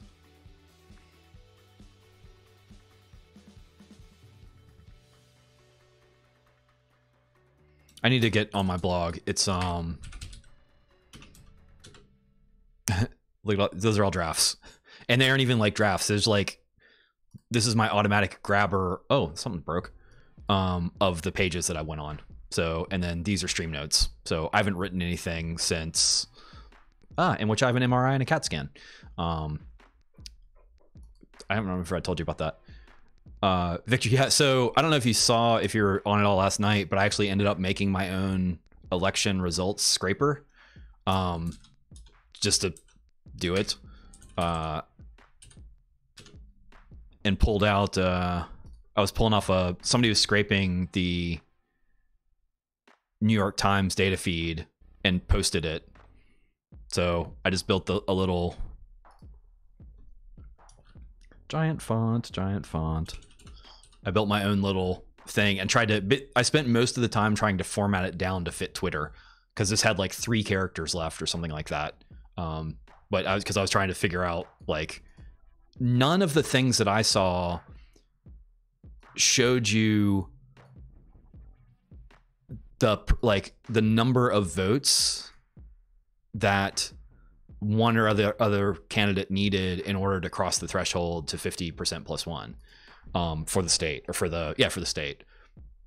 So I built this and then also I wanted to see the percentage, like what percentage of the remaining votes did they need to get? Like, none of the things that I saw showed that. So I went out and built one, which was super trivial because somebody had done all the scrubbing of all the data for me.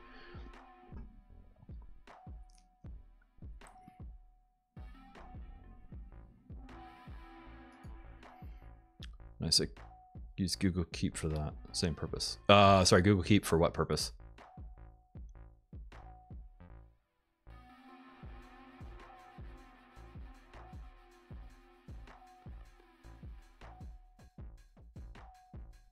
Yeah, sorry. So it wasn't exactly 50 plus 1. It was number of remaining votes divided by 2 minus candidate X's lead. Take that number times 2 and add 1. So it was the number to, basically it was the number to win. Regardless of the other candidates or whatever. It was basically like, here's the total number of votes, here's what you need to have. And so that would be, and if somebody else took some of the votes, it would self-adjust itself, I think. Like, I'm pretty sure. I'm like kind of sure.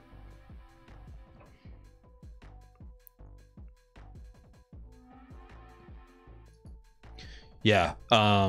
Steve, yeah, and the other one was like, I don't know if the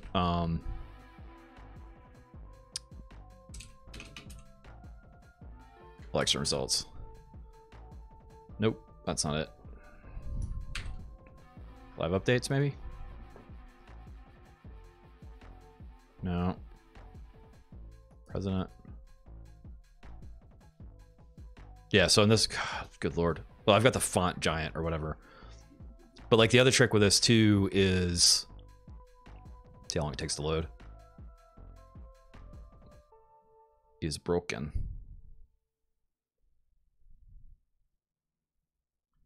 Refresh. Yeah.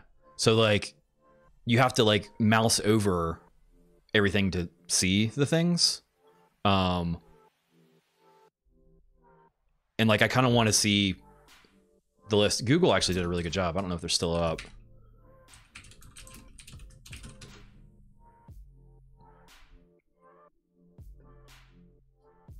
I thought this was a really good design out of Google for showing the swing states. And it would have been cool to see like the collapse of the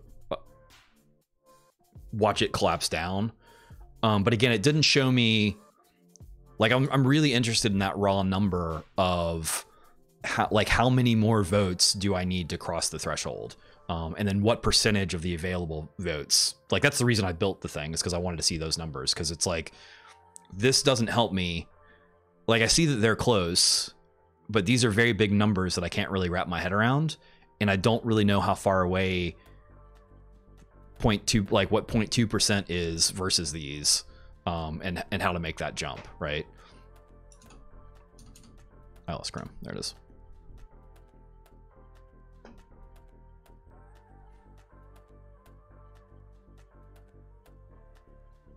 Oh, you use Google Keep to do your blog post, right? Yeah. Well, and I do, so I actually use mine. I use that. That's some of my potential blog posts. And that little NV alt thing that I use. Yeah, right. Put my pills in the daily container thing. I have one of those. And today I haven't used it in a while. And today I couldn't remember if I took one of my pills. So I took it anyways. But I need to not do that because I just have to stick with the regimen or whatever.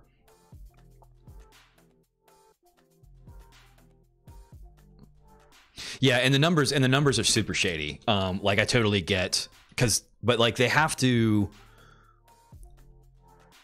Well, I'll show you. So let me see if I can find the feed. Oh yeah, actually be on here. So this was cool because I don't know whoever did this, but like, yeah, Victor, I didn't even have to scrape the New York Times site. Somebody just put together and did the scraping and put together this JSON.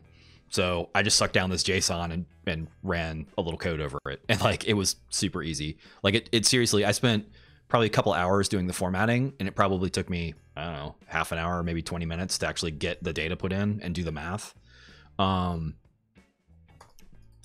But yeah, so it was also kind of messed up. Whoops, come here.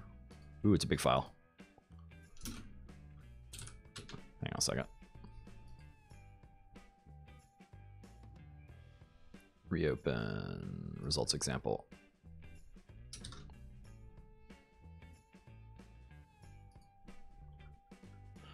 Let's make it so humans can see it.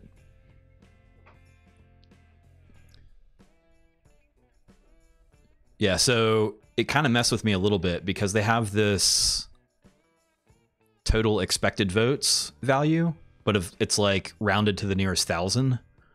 But if you go through, there's a counties. So it's a list of states, or an array of states, and then inside each state there's a counties that's an array. And then it would have total expected votes. So this goes down to the number, right? 7634. And then you would go through, and here's the results per candidate. So you'd add all these up, and then you'd subtract the total of this from this. And when I first did it, absentee seemed to not be involved. I may have been off on that, but whatever. And that's how I was doing the math. But those total expected votes, like it didn't work. Something was wrong with Georgia, like because the total expected remaining was negative 7,000 or something because they didn't have the updated expecteds or whatever. So like those numbers are just like whatever. But it's, you know, you work with the data you got.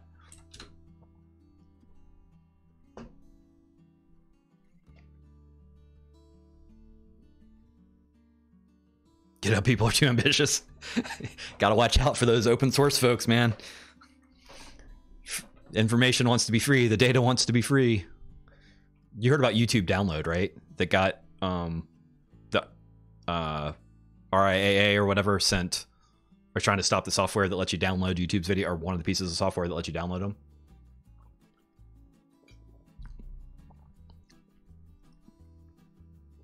Yeah, the estimates. That's right.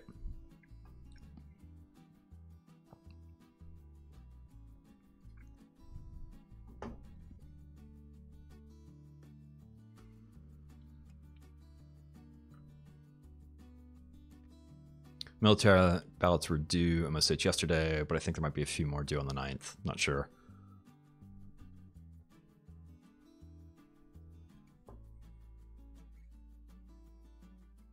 Yeah, there's a million YouTube downloading apps, right?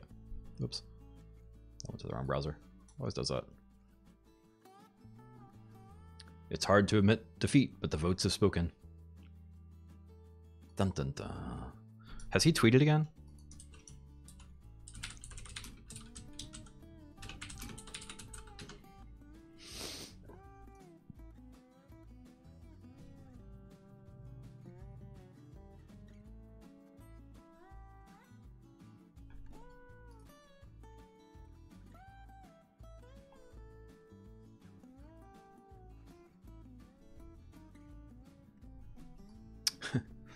Whatever. He is using capitals.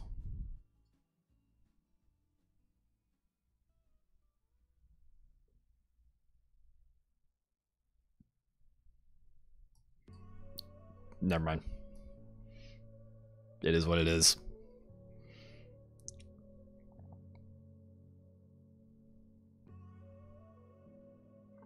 Yeah, you know that's impossible, right, Steve? That's physically impossible. Like, there's math and physics and magic and I don't know, something else behind it. I don't know, I got nothing.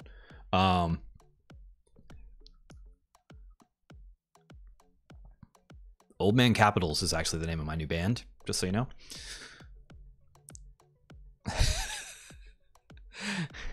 No, I'm just not commenting. Like, I don't really have feels about it.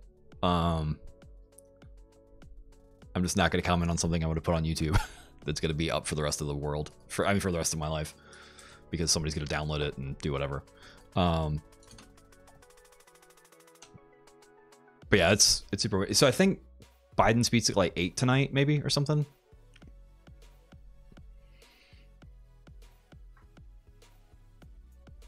Yeah, that's usually what I do. I just kind of go, okay, noted, I guess. It was weird how everybody was freaking out about him. Like, so somebody was saying that he's actually going to be under some potential issues because of the way he was basically doing effectively some campaigning from the White House or something. So like, I don't know. That whole situation is just, I'm just glad it's over. Glad we no longer have all the craziness of the voting stuff going on. Because were they effectively campaigning? Is that what's happening? And you can't campaign on, you know, from the White House, basically, because it's like a public institution, but a public, I forget the term, but it's a public thing. And from that position, you're not allowed to do it, right? Because that's not playing fair, right?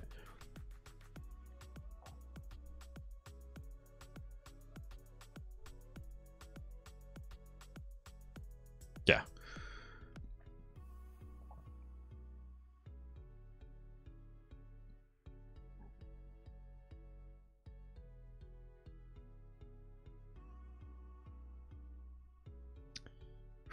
Yeah. That story is not over, right? Clearly we're not at the beginning because the beginning happened in the past, but it aren't over. Oh yeah, I forgot about that. Sleeping in the bedroom. Sleeping in the bedroom. Smoking in the boys' room. That's what that sounds like.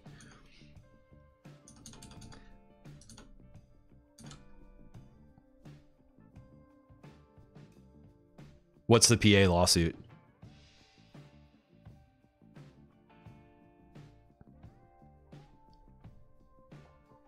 Oh, you know what I can do? Hang on a second. I might be able to work magic. Can we work magic?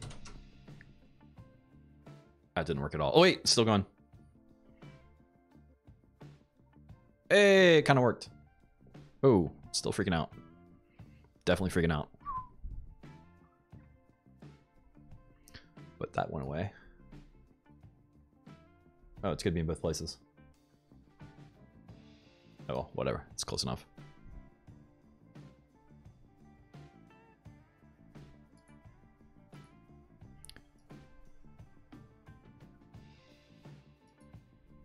Yeah, it's just... I don't know. I stay out of it so much of the time.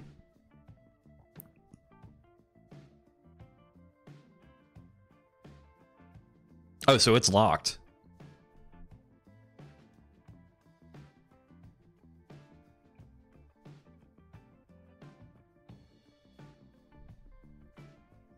Yeah, so I mean it's effectively locked, right? Unless something super crazy happens. The November surprise. I really thought I had it yesterday because I posted remember the 6th of November. If they had done it yesterday, that would have been the perfect tweet. But remember the 7th of November doesn't have the same ring. I posted it anyways, but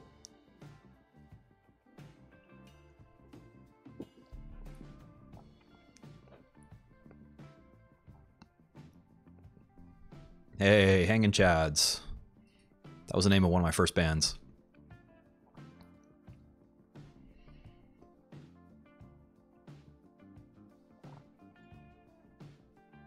Craziness. Everybody in the band had to be named Chad, actually. You had to legally change your name to be Chad. Or Chad, as long as it rhymed.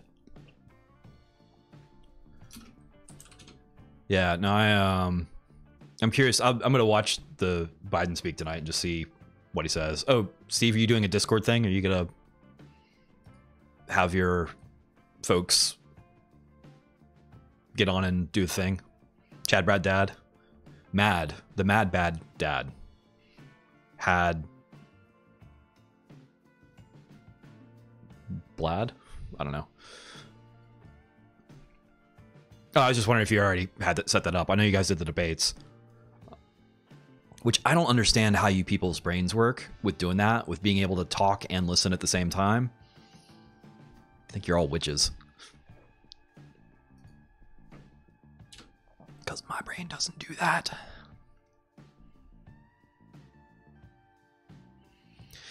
Yeah, I mean, Rhetoric Wizard here.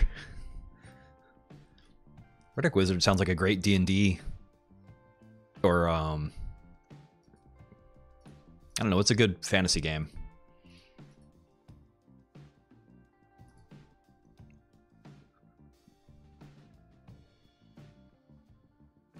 Time Wizard. Is that like a Time Lord? Is that above a Time Lord or below a Time Lord, the Time Wizard?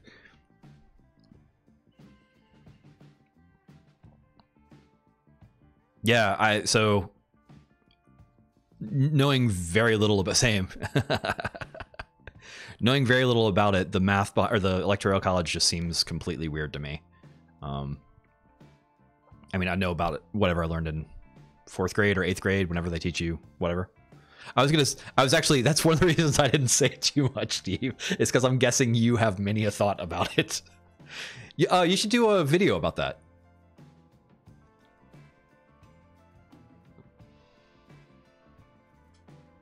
So, all right, Steve, if you had to break it down, and I'm going to force you to a binary decision, keep it or make it go away, where would you end up? Nope, no reconsidering. You gotta.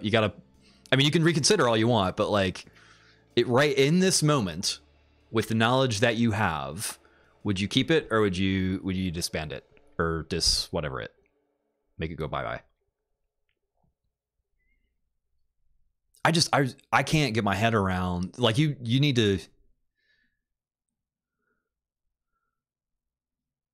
Right on. I need to get exercise. I'm so not in doing exercise right now. I just sit on my tail. Like, I work and then, so I write in the morning and I should go walk at that point, but I feel a little guilty about not immediately getting into work. So I go work and then sometimes I eat and then I stream and then I go to bed and I rinse, repeat.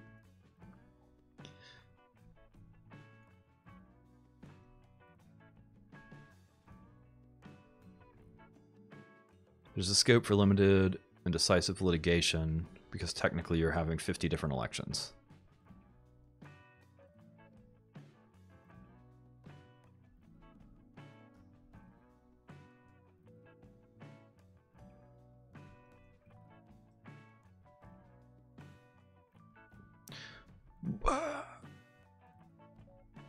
Interesting, maybe?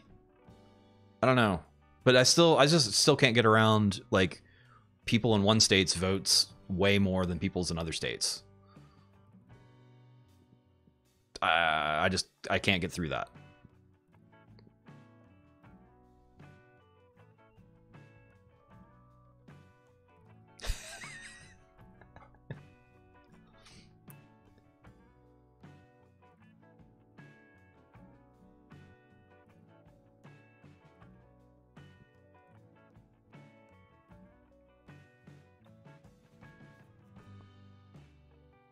Yeah, so I understand, like, history, but I guess I'm looking for, like, what should we, like, we can modify the system theoretically at any time we want through effort. Should it be modified?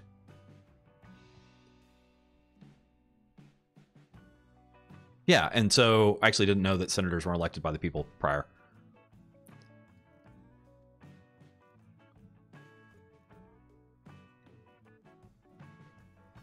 Yeah, countries is right. Is a good way to do it. Like, the states are their own, or that weird mix of things themselves and not themselves.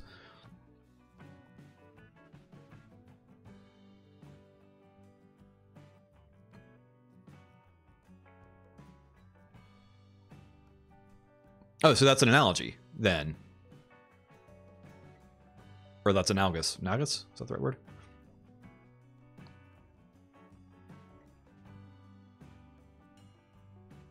Yeah, Victor, I think Steve beat you to that just a second ago, maybe.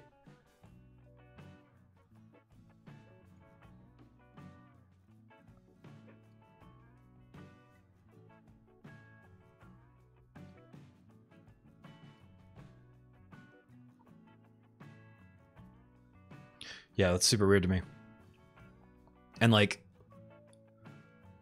so maybe with senators, even though we're in the opposite state right now, maybe I could see that, because, but not really. Like, I just can't get around the thing of, like, we have the capability of having one person, one vote be a thing. So why isn't one person, one vote the thing? Skewing and weighting, like, great if it's weighted for you, not so good if it's not.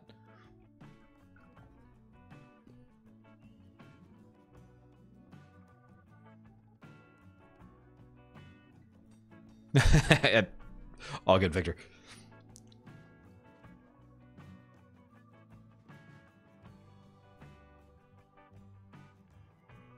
Going more nationalistic versus state, Steve? And so this is where you and I need to talk for 6 hours so that you can talk for 5 hours and 40 minutes and I can ask you 20 minutes of questions.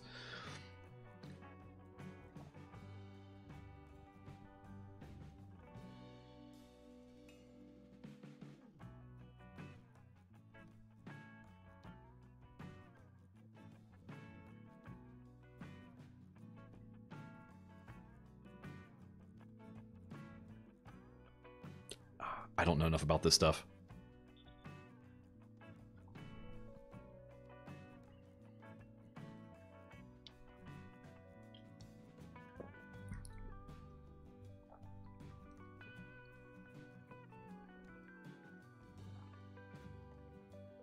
Interesting.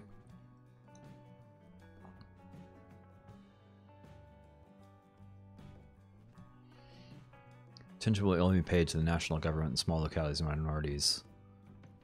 Opinions will be crushed.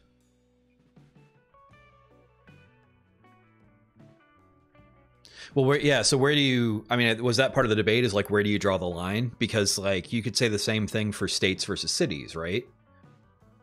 Or states versus counties and counties versus cities. Like, it's where collection of people, where do you draw the lines around things? So I'm not thinking about physical boundaries. I'm thinking about, like, just collectives of folks.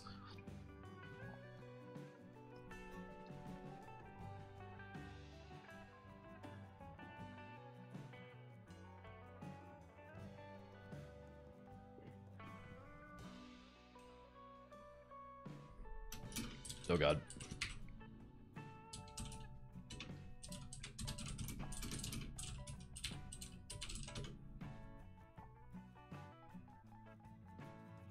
Ah, WhiteHouse.gov, Constitution.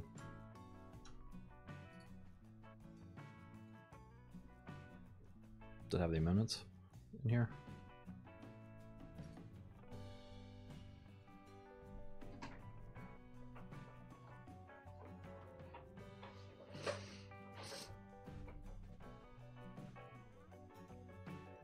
You pointed me to the Federalist Papers before, and I've looked at a couple of them, like scanned them, but that's a lot of reading, and my brain was not ready for that at the time. Which one am I looking at? 9th and 10th?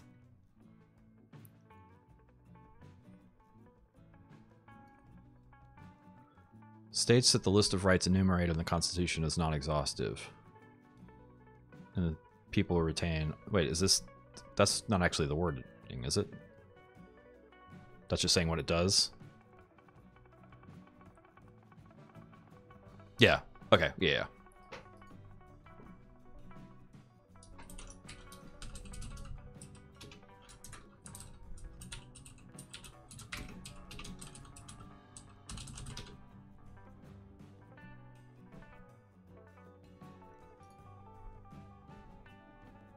Yeah, like, that's not the... That can't be the language.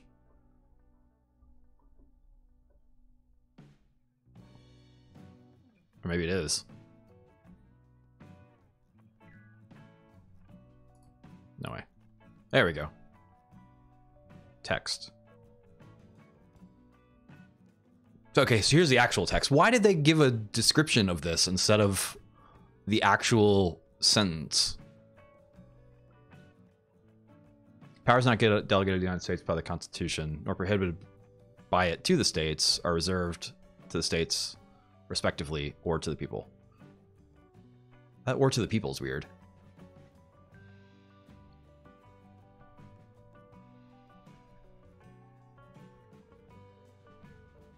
Amendments 1 through 10. Oops, saw it.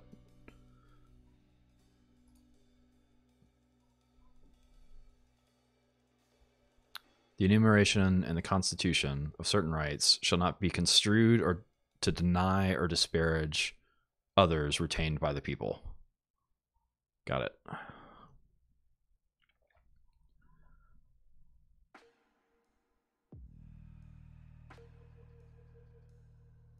Huh. Oh, here's Federalist 84.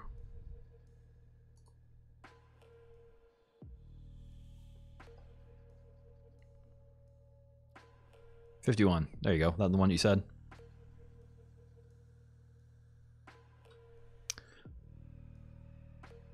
Structure of the government must furnish the proper checks and balances between the different departments.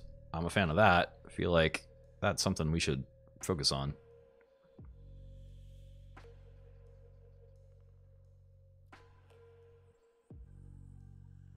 It's a weird pseudonym.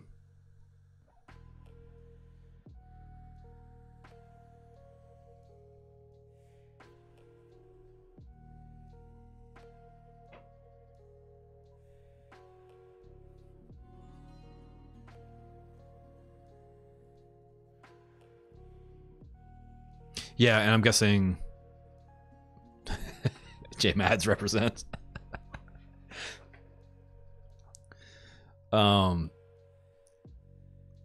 Is he your favorite, Steve? J Mads? I like his third album. His fourth one strayed a little bit too far, but on the fifth one really brought it back.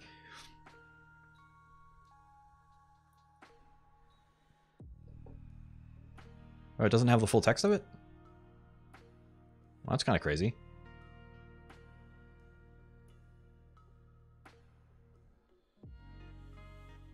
Why didn't it just have the... Or is this it? Purpose. No, according to Madison. Madison's key point. Why are we doing an overview instead of actually putting the thing in here?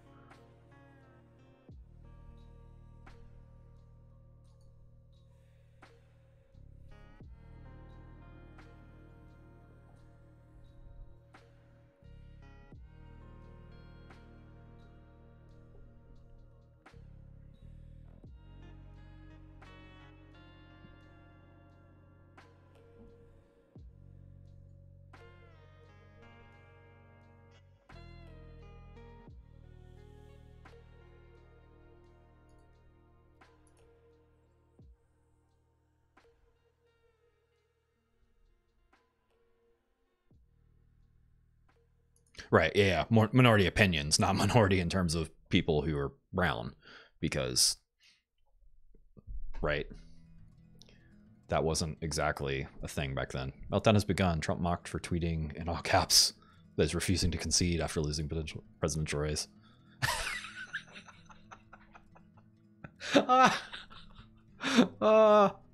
That's pretty good. That's pretty good. That's pretty good.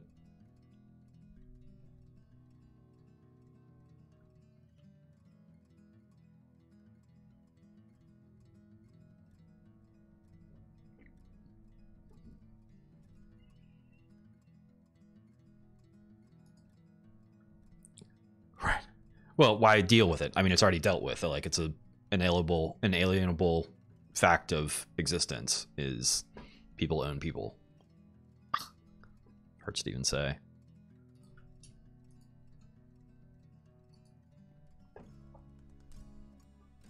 Good Lord, use some formatting, folks.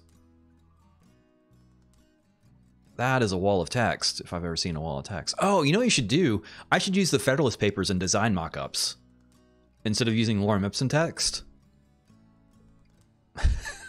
That'd be awesome.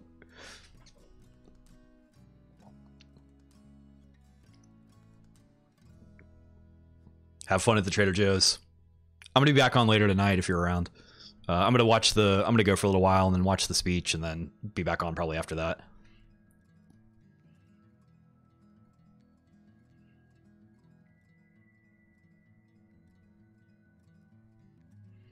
Y'all can talk later. You don't have to solve it right now, or you don't have to.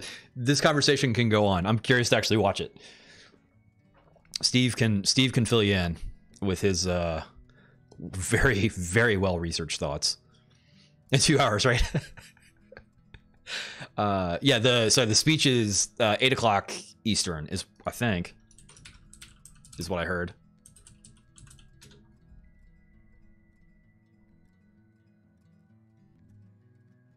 What time is Joe Biden speaking? 8 p.m. Eastern. Yeah. This is super weird. Google has been picking up. See ya, Steve. Google's been picking up these counters in front of CNN stories for a little while now. Their engine that they use to do the bots is picking up those pieces of text. Yes, 2 hours, right. 2 hours and 20 minutes, because it's about to be 6. Yeah, 2 hours and 20 minutes, Victor. That's right. 8, 10, yeah, 20 hours EST, or however you say that. 2000 hours? No. I actually don't know how you say that anymore. Because you do 2100 hours. Do you just do 2000 hours? I've never said that out loud before. weird. Things you realize when you talk out loud on stream. Because I don't use, or like I'm not, you know, military time is what I would call that. And it's not a thing that I do because I'm not in the military. Saw some Marines today. That's cool. Or like older Marines, whatever, collecting for Toys for Tots, which is cool.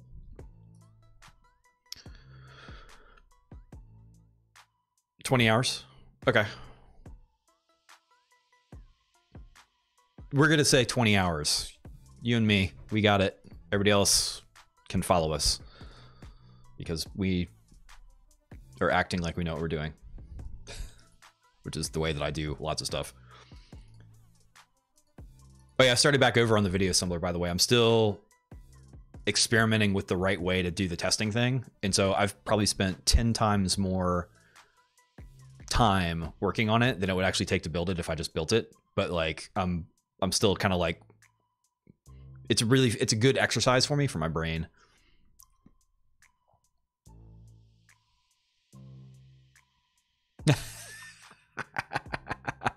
That's awesome. Yeah, so if there's a 2 in front of it, you overslept. And if there's a 1 in front of it, you're probably close to oversleeping. That's awesome. Yeah, I don't know. I go back and forth. So like metric system, hands down, I'm in. The military clock or that I go back and forth on, because the clock, like I like the fact that the clock points to 8 and you don't have to do math and there's not a secondary number behind it that's the 20 or whatever. Now, if we redesigned clocks to actually have all 24 hours on it, that would be an interesting thing, but I think that would be too small, but I think that's because of watches. I don't know.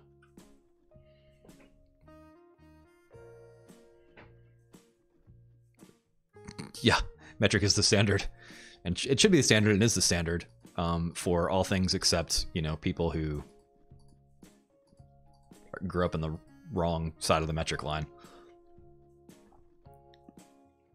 Yeah, and all like scientific stuff. Like, I still remember, actually, I think it was, there was some satellite, and I don't think it was Hubble, but it was one like Hubble, where they actually ran into a problem because everything was done in the metric system, but one contractor took the metric system numbers, but used them as, you know, inches or whatever, and screwed something up where it wouldn't fit. But it was one of those things where it was close enough that it almost fit, because it was in one of those areas that like it almost jived, but did not.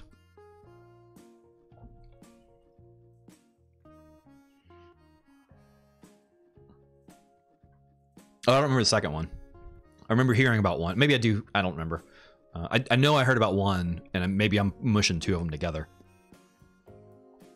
Yeah. Cherry Coke Zero, by the way. Which is fine. Like, I know it's awful for you, but something's gonna get you. Hopefully not. At least hopefully not anytime soon. Oh, Lockheed Martin. Yeah. It's probably just either Lockheed or Martin Marietta back then, though, right? Before they joined. I grew up in a town where there was lots of rocket stuff happening, and they used to be, yeah, it used to be Lockheed and then Martin Marietta, and then at one point they merged into Lockheed Martin. I don't remember when that happened though. Late 90s, early 2000s? Can't remember. I can't remember. I knew some people that worked for Lockheed back in the day. Or, well, I knew my friends' parents. I didn't know personally, like none of the 13-year-olds that I hung out with when I was 13 worked for Martin Marietta or for Lockheed or whatever. Because there are some smart kids, but not that smart.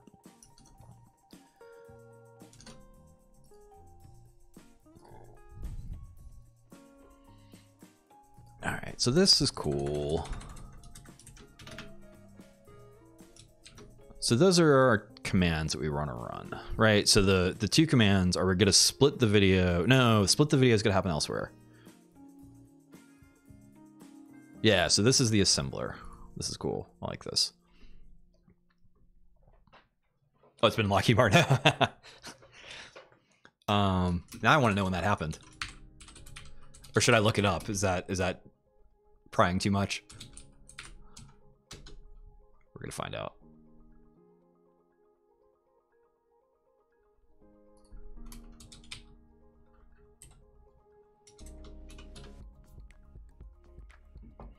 Aeronautics is hiring.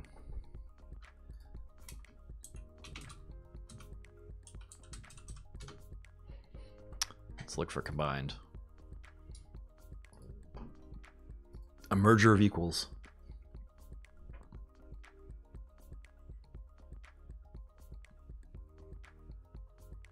The phone rang shortly after 5 p.m. on March 19th, 1994, catching the chairman of Martin Marietta just before he's heading home for the evening.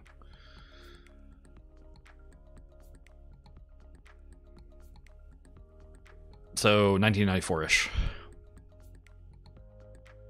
Done deal, 95.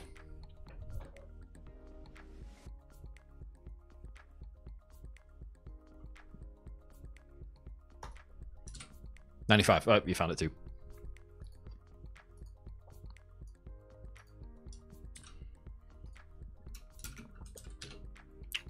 Yeah. I was in college. I'm older than I realize. Oh, you were born 2 months after that? Nice.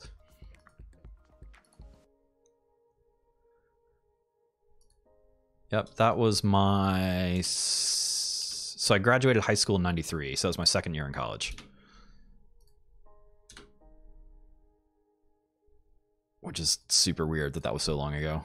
Time is strange.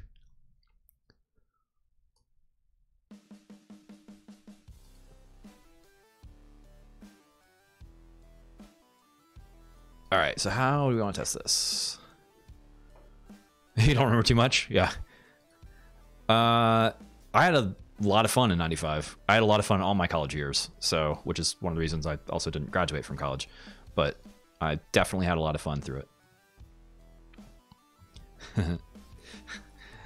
I'm told it was a great year. So wait a second. Top song 1995.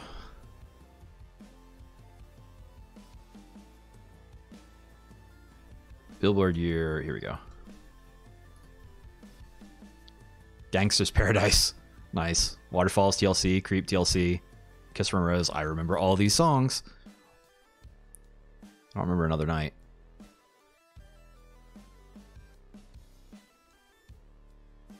Actually, I don't remember a bunch of these.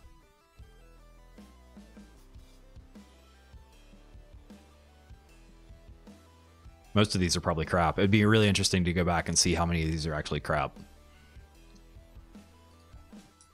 Dear Mama. Windows 95. Oh, yeah. I remember that was a huge deal. Like, front page newspaper stuff.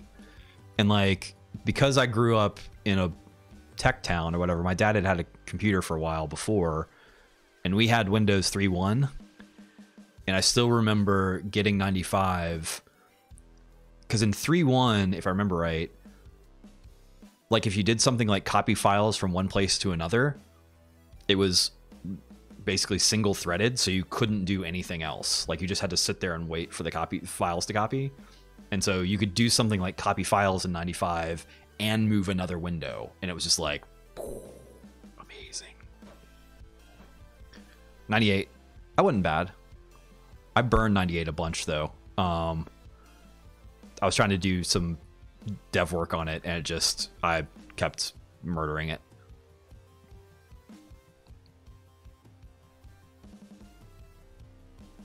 Nice. Was that the 98 one?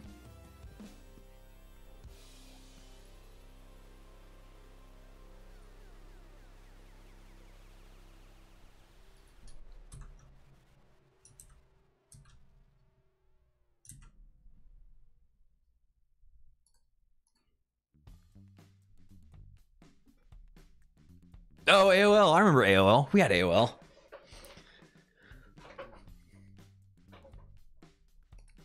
That was when I first discovered online photography. Oh, I actually think I just had a good idea about this too, right? So I could have like a little controller, which would help. I'm trying your tell, don't ask thing. But yeah, I used AOL a bunch. Yeah. You've got mail. Well, so actually we were on, did you ever use BBS's bulletin board systems prior to like AOL and all that stuff? Like old school. Actually, I'm guessing no, because you just told me that your first computer was that one and it had AOL. But yeah, like BBS's were the thing kind of before, or one of the things before that.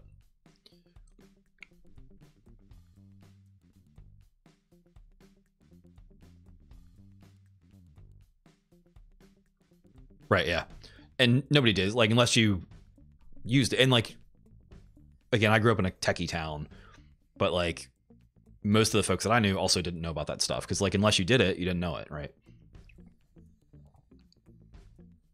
Oh, you got into middle school? Nice. When did you start like programming stuff or like doing like programs?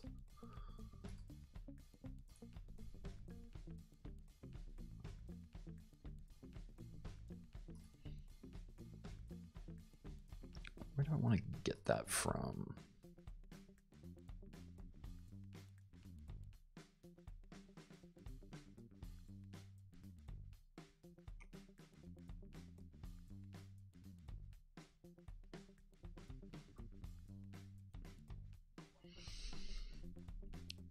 Let's make, I'm gonna try and split these things out.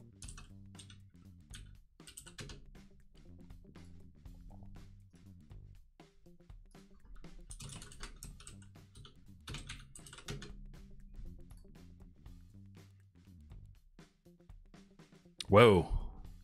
C. I did 2 weeks of C++, or C++, sorry, in college, but never touched C.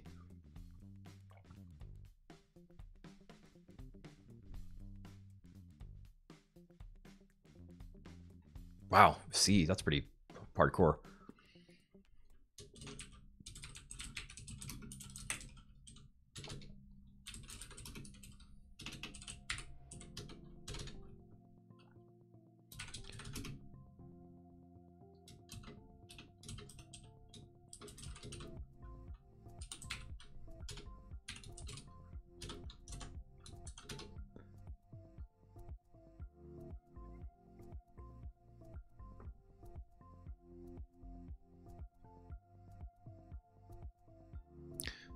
Yeah.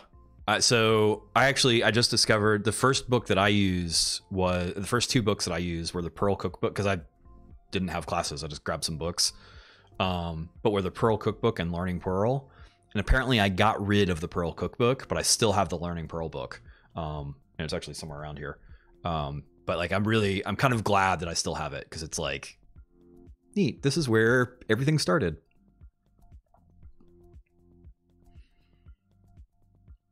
Oh, wow. Like the full, that's the like giant reference one, right? Actually, wait, which one is that? I don't think I know that one.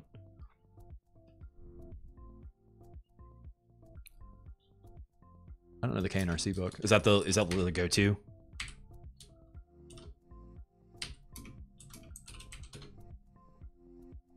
C programming language.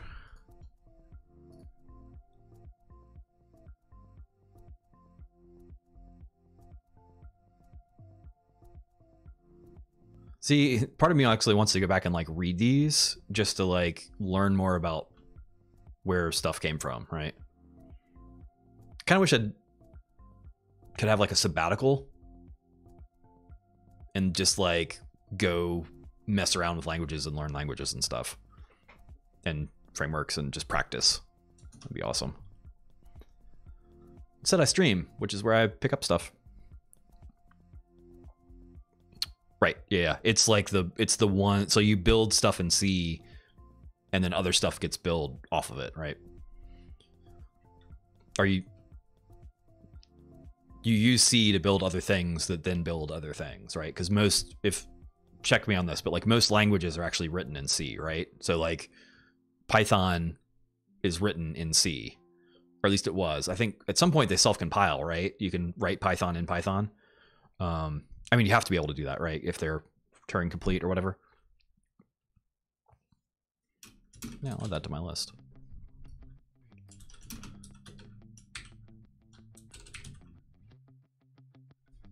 Books to read. Ooh, NV Alt is slow red now.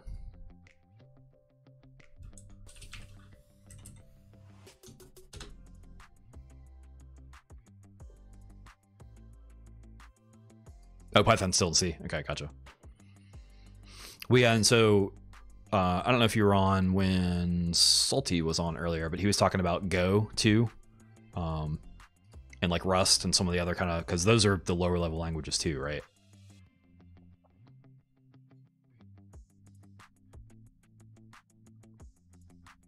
Right. Yeah. Because it's got to do the interpretation.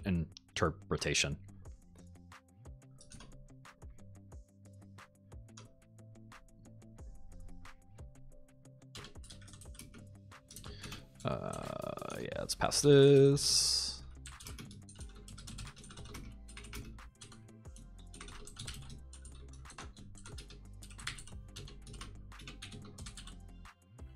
Main. No tests. Whoa, something blew up. What blew up? Oh, no, it's fine.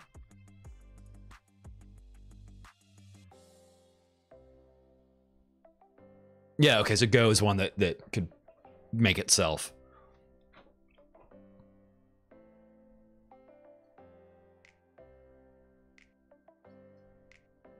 Right.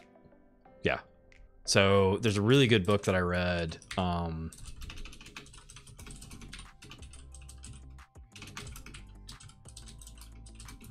may have talked about this before.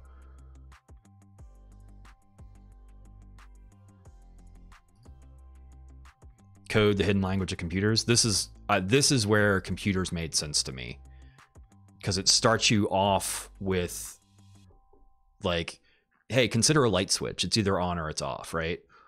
And then it talks a little about like how telegraphs worked and how you could have a relay that would actually, when it went up one way, it went down another way. And so if we take those things, we can start assembling logic gates. And then from logic gates, we can start moving into tracking, numbers and how you would count numbers in binary and like all this other stuff. It just walks you through the actual like CPU level and assembly and like the binary level of computer stuff. It's fantastic. Like once I read that, I was like, oh, I actually understand what it means now to say ones and zeros down there. It's a great book. It's a really great book.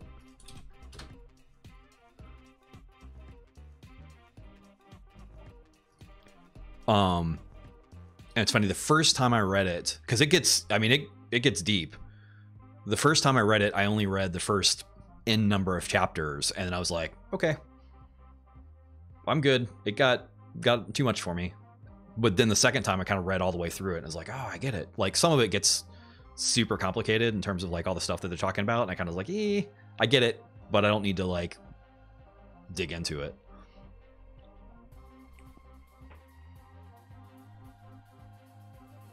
I'd be curious to see what you think about this book and see how much it ties into the logic circuits and computers, because that's one of the big things they get into is like how you make AND gates and OR gates and XOR gates and exclusive like NAND gates, and there's like 6 or 8 types of gates, I can't remember, but it was neat because it shows you like how you can make cycles and how you can go through and like do an OR so that if something happens over here, you actually get to see the maps of all that stuff. I actually want to make a basically a web page, but a little thing that's based effectively off that book, that's like, here is the fundamentals of computers, but not really call it the fundamentals of computers, just talk about like, hey, here's how computers work, push this button and see this turn into 1. Push down here, it goes to 0. Okay, let's make some numbers. Like, I want to like do that book as a as a series of web pages.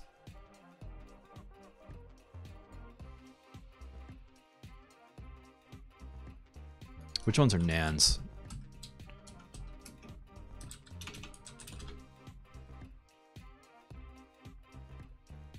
Not and.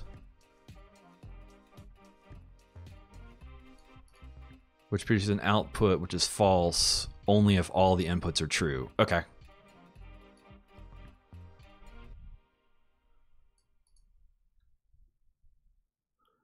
So you can send it false false is true, true false is true, false true is true, true true is false. And then from there you can spin everything you need from it.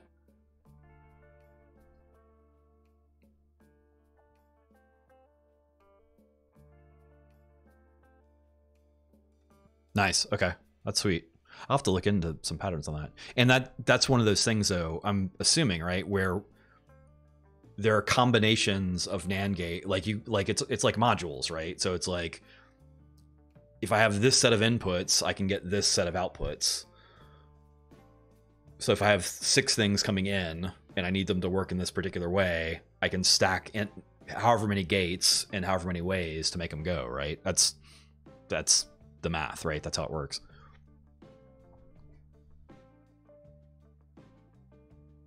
That's super cool. I actually want to play with that a little more. Oh yeah, here it goes. Yeah. Here is literally the thing that I was just talking about. I wasn't cheating. I did that the other way. AND gate.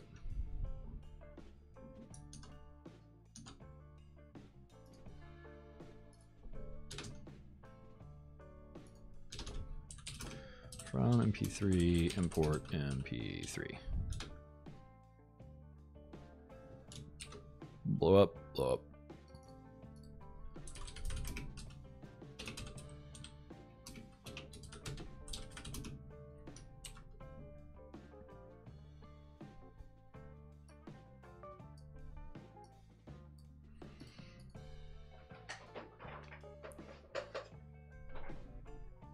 Hey! Yeah, so I need to count. I haven't made GIFs in a while. That was one of the things I used to do at night to chill out, was just turn down the lights, put on some music, and make animated GIFs. I haven't done that in a while because I keep streaming until late, which is not, I'm not angry about it.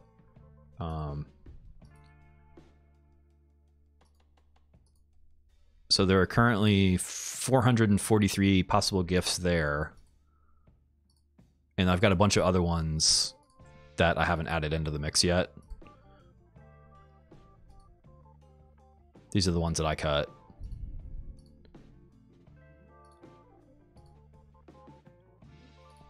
That I need to put in there. But I kind of want to post them. And I want to remember which ones that I did.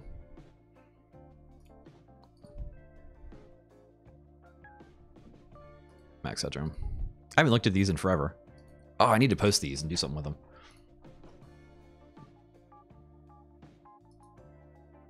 Discrete math.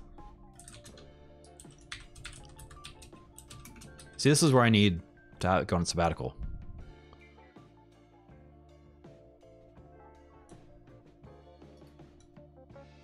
Intro to discrete math.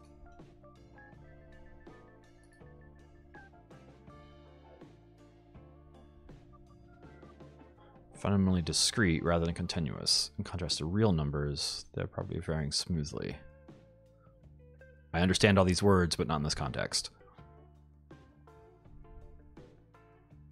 Oh, I get integers. Graphs, I kind of understand. Statements and logic.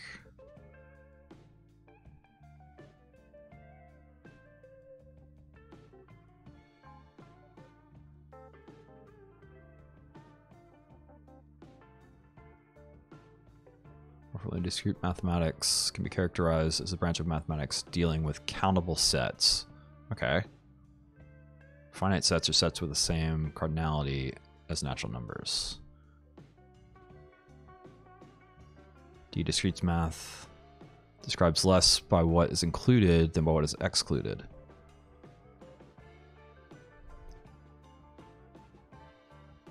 I understand all these words, but I obviously need to... Oh, is that graph theory is... Whoops. I just downloaded it.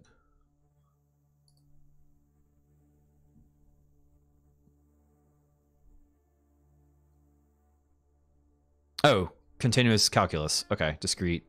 Right, so... And calculus is like vectors, right? Or like... shapes, sines. Sines, cosines, tangents. That's calculus, right? It's been a while.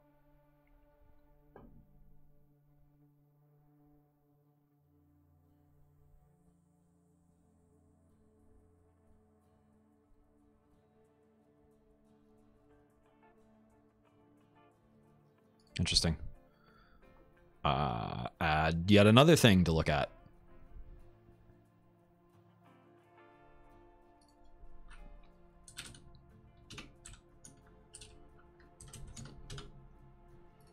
My list of things to do is high. Yeah, I don't remember my calculus. It's been so long. Finding the rates and sums of things. Okay.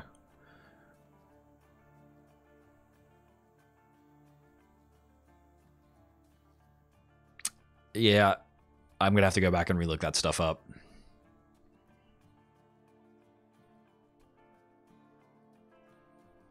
Like, I get rate of a slope. Incident velocity is derivative. Okay.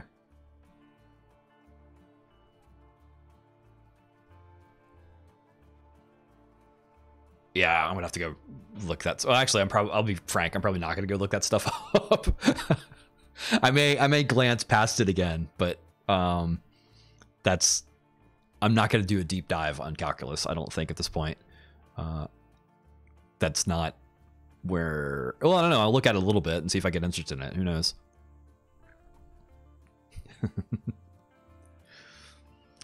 I was getting that impression that you like the maths, which is cool. I like the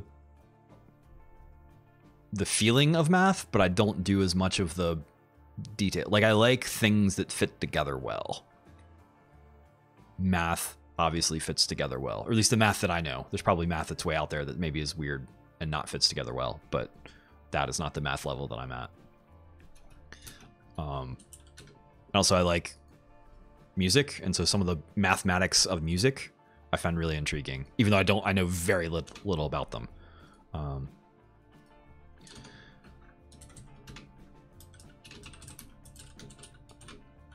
right, we're gonna try and really split this stuff out and see what happens.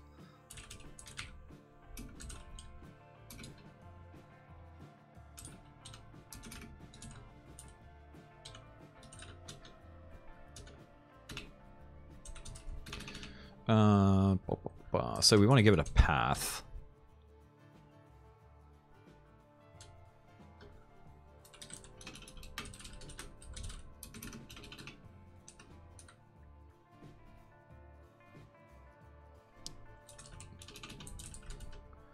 Test data v4. I don't think we got an MP3 in there yet. We do not. We gotta make one. MP3. Plural.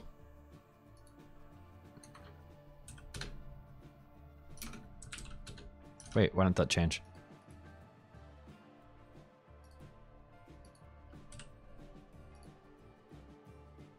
Directory viewer name, occurrences found in comments, strings, 11. What? Just change it.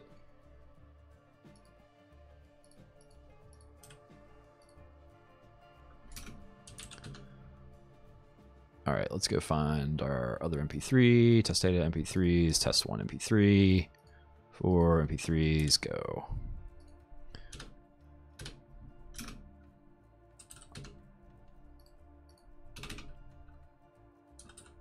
MP3s, test one MP3.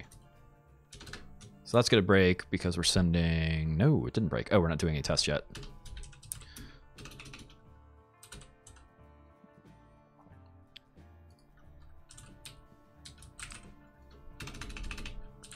Test duration 100. We're just making up numbers at this point. 100.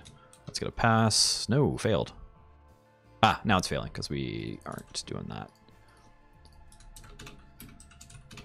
Oops.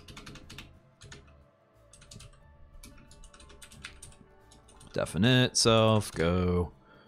Oops, we're gonna actually pass an explicit file path. Self file path equals file path. See if that makes them happy again. There we go, passed. Oh, that's a very good question.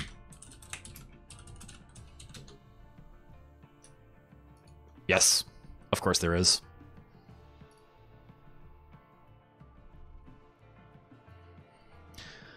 There are tons of Python FFmpeg wrappers out there, but they seem to be lacking complex filter support. Works well for simple purposes as well as complex signal graphs. Okay. Flip this video.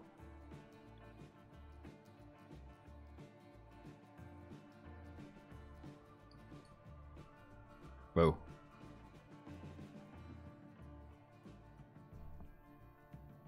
Wow, if you could get them drawn like this all the time, that'd be awesome. Like if you could just assemble it visually. Oh, that would be so cool. Jupyter Lab, Notebook Stream Editor. Look at that. When in doubt, look at the examples. Yeah.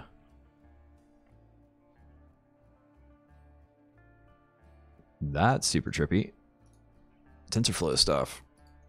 Roar! That's either really cool or really nightmare-y. Either way, it's really trippy.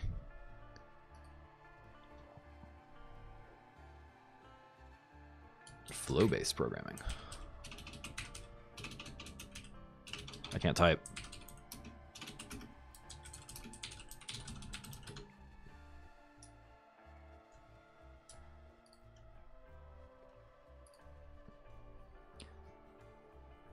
Programming paradigm that defines applications as networks of black box processes to exchange data across predefined connections passing. Okay, let's look up some videos.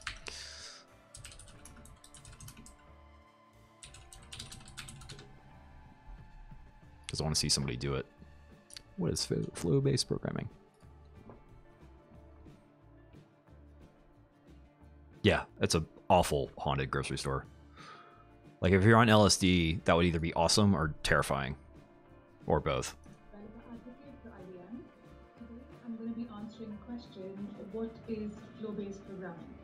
So flow-based programming is a graphical way of creating computer programs with flows instead of lines of code.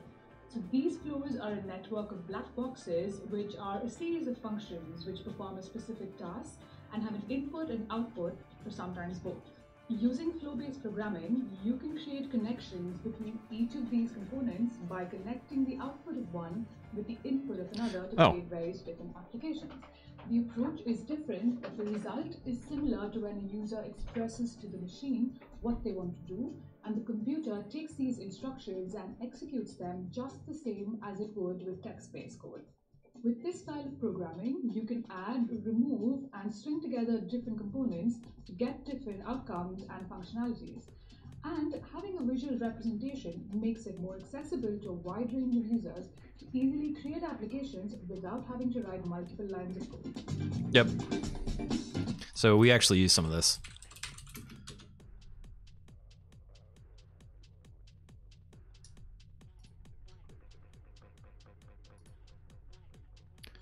So we use some different tools for doing different things, but one of them is this one called Alteryx.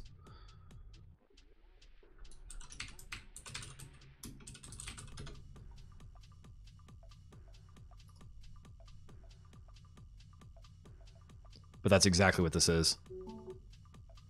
That generates sales data. So you get all these modules and you just hook them together. And it's actually really impressive because like when I look at it, I'm like, I don't understand it yet because I haven't actually looked at it, but like some of our analysts do really complicated stuff through this that you could do with programming too, or whatever. It's a little bit threatening. No, it's fine. But that's what this is, right? Flow based, because you're just taking graphical chunks, moving together, and like, you know, here you can see. I don't know if you can see, but this one has 2 inputs. So this one has 2 inputs. This one has 2 outputs, but only one of them is being used. This one has, and so there's different types of inputs, different types of outputs. They can access environmental variables. It's a language, or it's not a language. It's a flow, I guess. But yeah, it's really interesting. Like the stuff that I've seen people do who wouldn't consider themselves programmers and who are like scared of code. But I'm looking at these incredibly complicated things that they're doing. I'm like, I got news for you. The logic that you're applying is the exact same thing that you would apply as if you were doing it in like straight code in Python or whatever. You're just doing it graphically. The only thing you would have to do to apply this into Python or to whatever your language is learn the syntax. Yeah, no, it's super neat. I'm totally on board with it. And it's going to be interesting to see as tools like Alteryx and their like get better and open source, because Alteryx costs money. Like the thing that I'm more worried about. So I think it's really cool that we're pushing, that we have the potential to push that direction, and I think that will happen some inevitably. The thing that I'm wondering about is the data that people will be able to use. So there's kind of this back and forth, right, with APIs, about companies offering APIs or not offering APIs or whatever. Lots of times, like, you know, Twitter started out with a completely open API, and then slowly but surely they've been mushing it down a bunch. I don't think Facebook has a really good content API. I don't know. I know that we get stuff out of it, but I don't know. I think it's actually that's wrong. It's pretty good, I think. But like, that would be the real trick, right? Is getting the data in and data out to actually play with and program with. And that's where I wonder how much things going to get proprietary locked down, or if that's going to happen more or not. But we shall see. I like the idea of like just giant collections of APIs hanging out there, and then people being able to use them, and having tools like Alteryx, or having ways to use them. My big thing is like, I like for people to be able to tell the computer what to do instead of the computer always being in charge. Computer being your phone too, right? Because I think once people kind of start getting a little bit of a taste of that, it changes your brain a little bit. That's my take, anyways. So MP3 dot duration.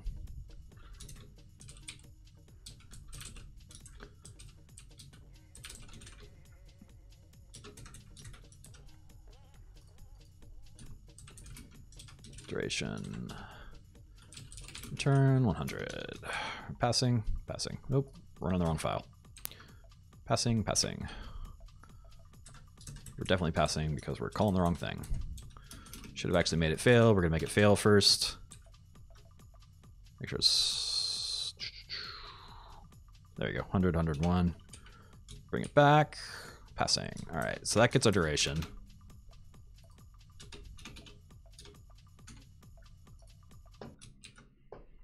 This makes more sense. This is easier to do, splitting stuff out. I like this.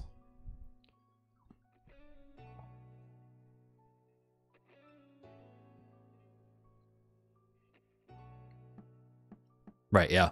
Well, and like it is a little bit interesting for me to kind of watch it, because like people still think I do magic whenever I do Python, but I'm getting the same inputs they could get and making the same outputs they could get. Like, you know, it's all just, again, it's all just ones and zeros under there, but they don't see that yet. But I like the fact, but they also don't see the fact that they're doing the same thing. Like, it's I try and show them. I'm like, look, you're doing the same thing here. You're talking to APIs, you're producing this stuff. Please don't fire me because I feel like you still need me. But yeah, DSLs. Yeah, there are. So in Ruby, one of the test, I think it's RSpec maybe, is a DSL that, if I remember right, it's written in Ruby, right? But it's its own language on top of Ruby specifically for testing.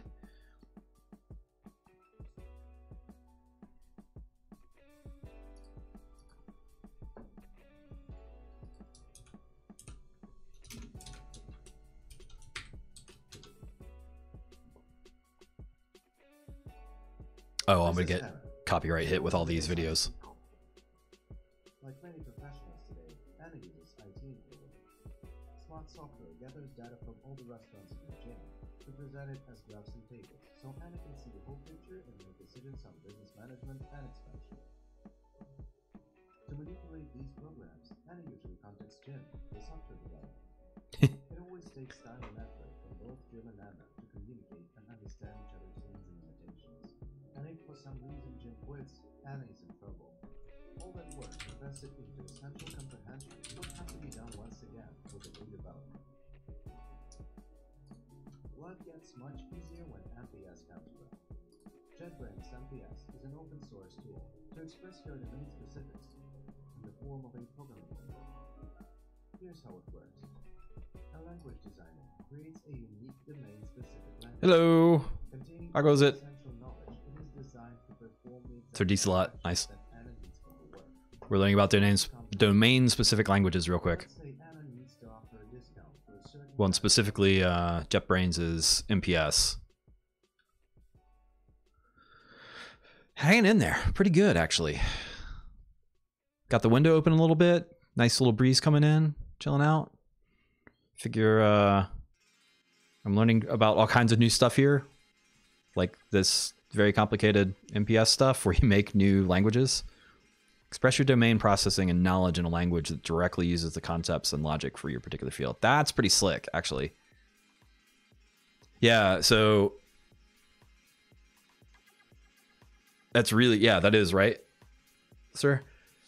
We've just been talking about languages and computers and stuff in general, and Victor was talking about these, which you may not have seen him in chat yet, but he's in chat. These DSLs, which I'd seen one before in Ruby.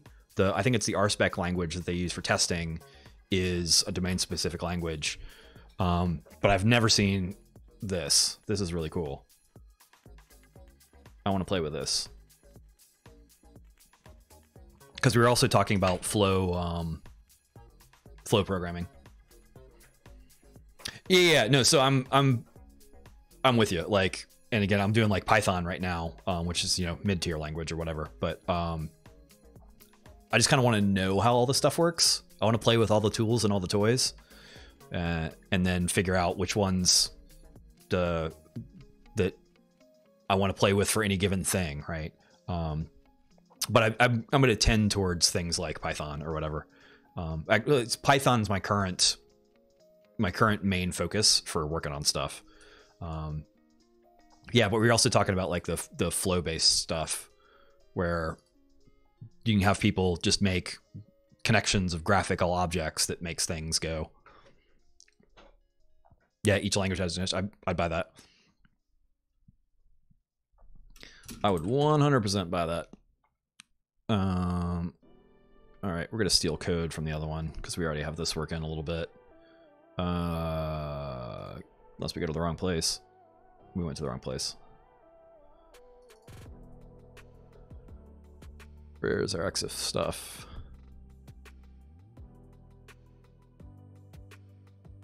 There it is.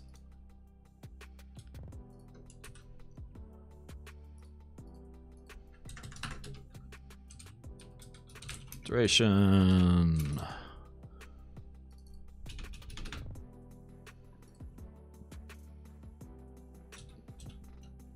Nope. Okay, gotta do this.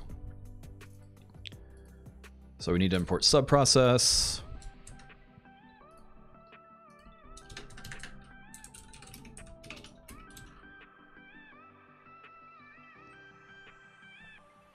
assembly.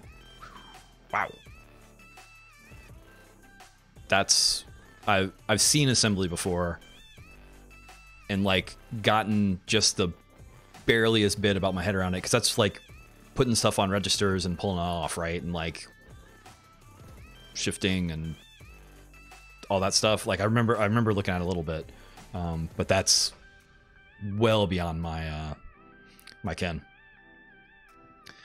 Victor, yeah. So I don't know. Like I've kind of fallen out of the following tech stuff these days.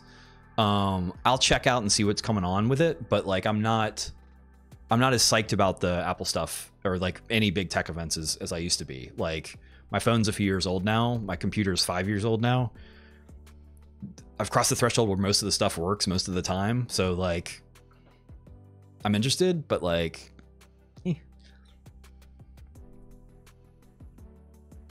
teaching self iOS, yeah.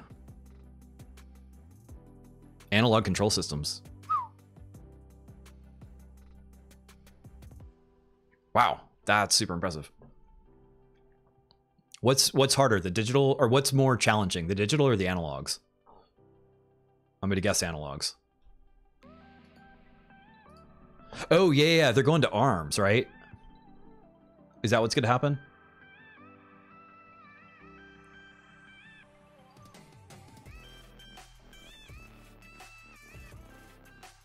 Ooh, assembly. There you go.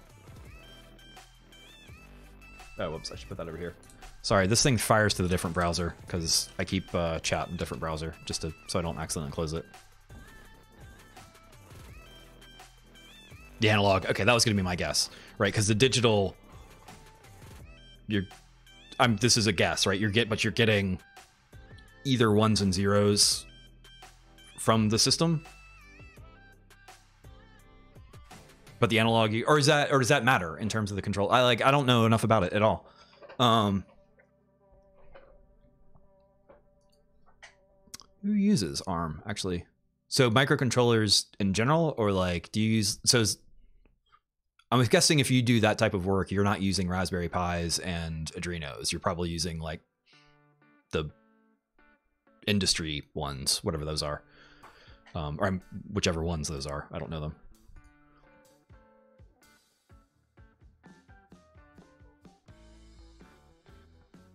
I played with an Arduino once, just for the, like, one of those little, like, not hackathon, but like, those little workshops you could go to at meetups. I forget what those are called, which I don't really know if they still do anymore. Okay, yeah, so and interference. Oh, I didn't think about interference. Oh, interesting. Like I can barely think about how that would work. Oh, also the window's open, so the gnats are getting in. My screen's busted, which I should fix at some point if I'm gonna have the window open, but later. This is cool. See, y'all are giving me so much stuff to read. I need a sabbatical. I'm gonna put that in books.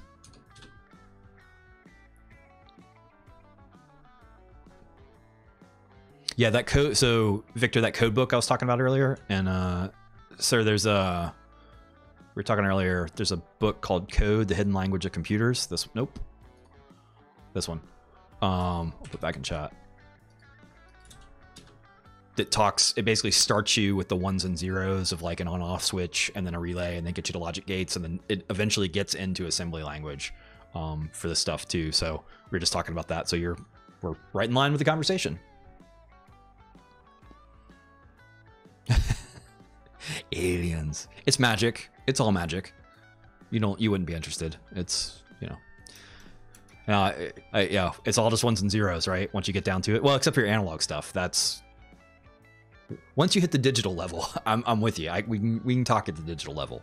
Analog stuff, until you get the AD conversion going, I'm a little lost. So I do have a DAC for my stereo going the other way, digital analog, but actually I guess I've got Well, this is going over an ADC, right? Because this is coming in analog. Somewhere there's a converter going back, right?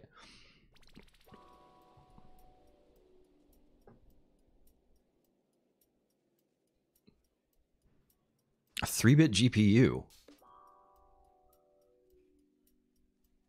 Why 3 bits?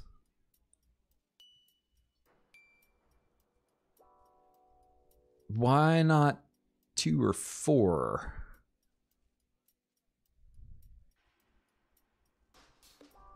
See, now you're talking my language, Victor, because my computer is 5 years old, and like getting a computer now would be a huge jump, but getting one that's even, you know, jumping past that would feel like magic. So like, and it's, I don't know though, there's that whole thing about like I got to go reinstall everything and get everything set back up, and like it's like a week's worth of work to get everything halfway lined up. Not to install, but just to get it like going again.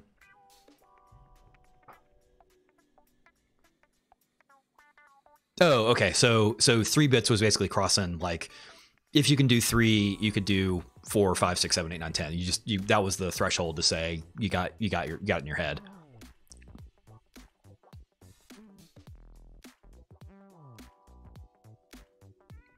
Yep, flipping colors. That's awesome. So I started doing web dev in the early 90s, or in the 90s, whatever. I mean, kind of when it first started or whatever, but it was kind of crazy too, because at that point, semi-related, lots of monitors only had 256 colors. So you had to watch out for when you were designing that you didn't pick a tone that was in between the two of them, because it would basically stipple itself out. But then the other one like that too is like GIFs, right? So taking an image and then doing the calculations to say, if I get a palette set of colors for any particular GIF, what colors do I want to choose to give it the best representation? Because originally with the GIFs, it was always the same 256 colors. And so the computer would just kind of get as close as possible. Most of them look like crap. But now we've got the GIFs that you can go through, well, A, animated, but B, that can actually get a specific color palette. And the fact that you can do, like, the psychology behind the fact that this is only 256 colors blows me away. I'm pretty sure it's only 256 colors, right? I'm not making that up. GIF. Color palette. Yeah, up to 256 colors.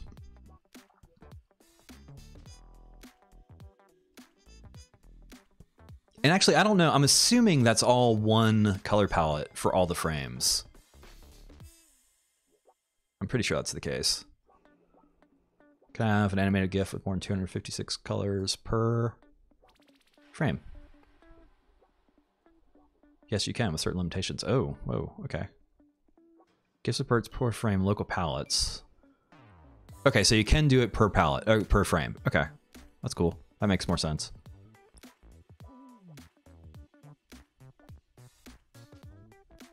Catches you can only take it when not all pixels of the image channel between frames. So if you have something moving in front of a still background, but the background could be composed of several. With clever debugging, it's even possible to reuse some pixels. Okay. So anyways, that was the top level question, is that you can actually have each frame has its own color palette.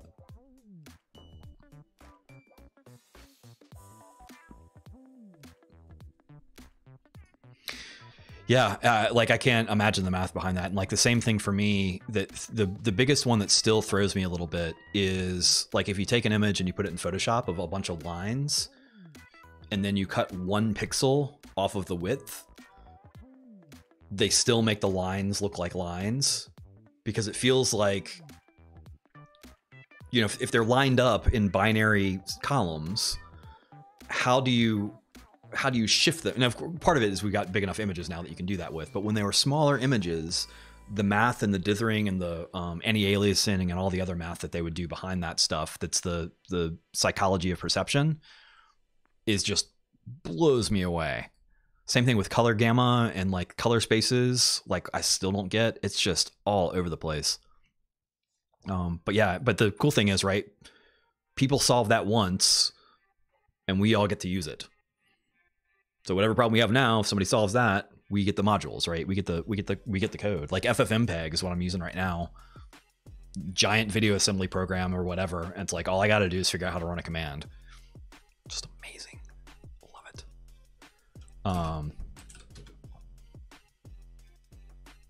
Cool. See you, Victor. Have a good one. We'll see you around, man. Be safe. Be kind. Be easy. Yeah, you too. I'll be back on, I don't know, 9 o'clock or something later if you're around, but or later. You know how it goes. All right, we need RE.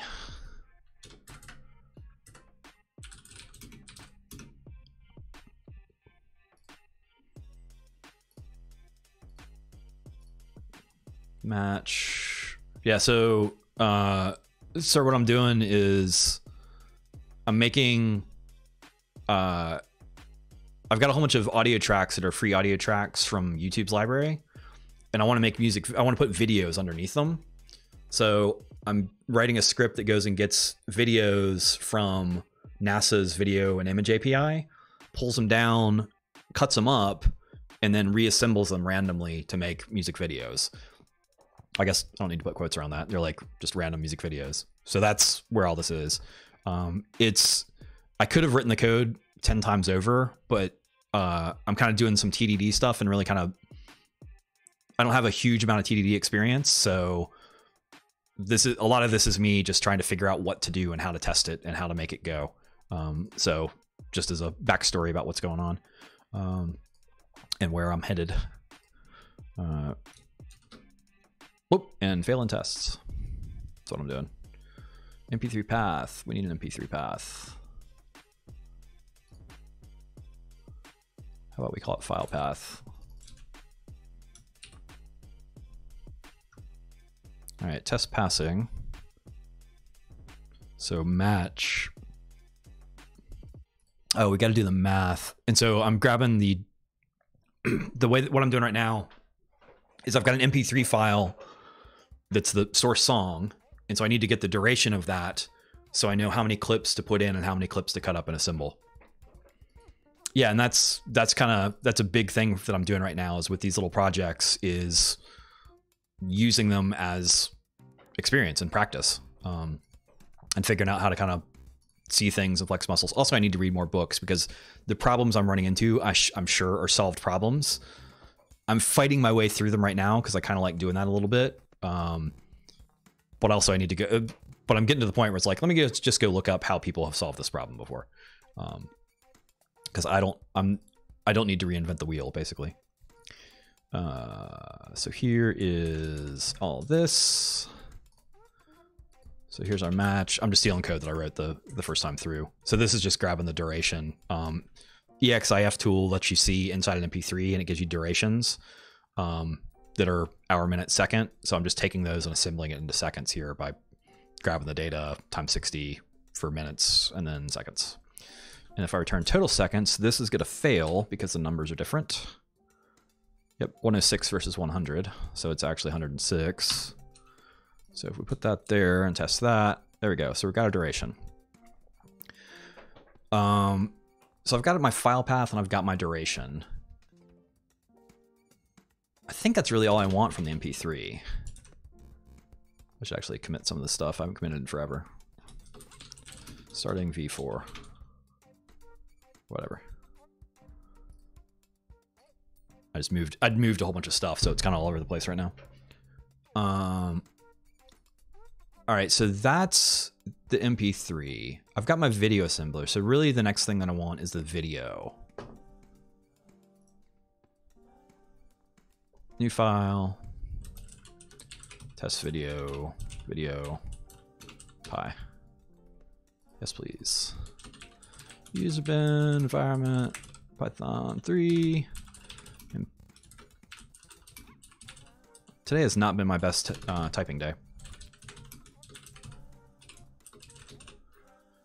Unit test, test case. Let's pass it. If name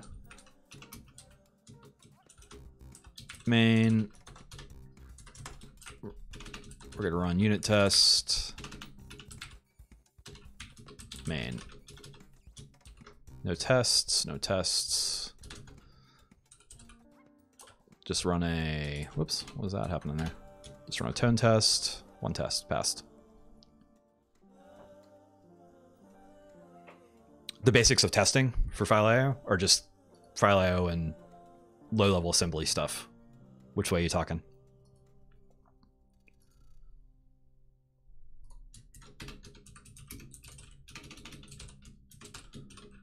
Sup, def sup.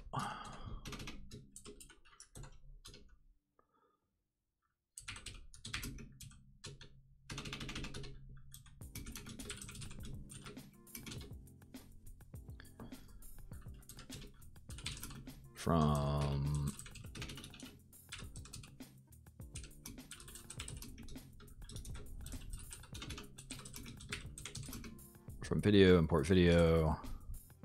Let's get explode. No module name video. Wait, what? Oh, I didn't make it yet. That's why. Video pie. Yes, please. Vlas is like class. Video.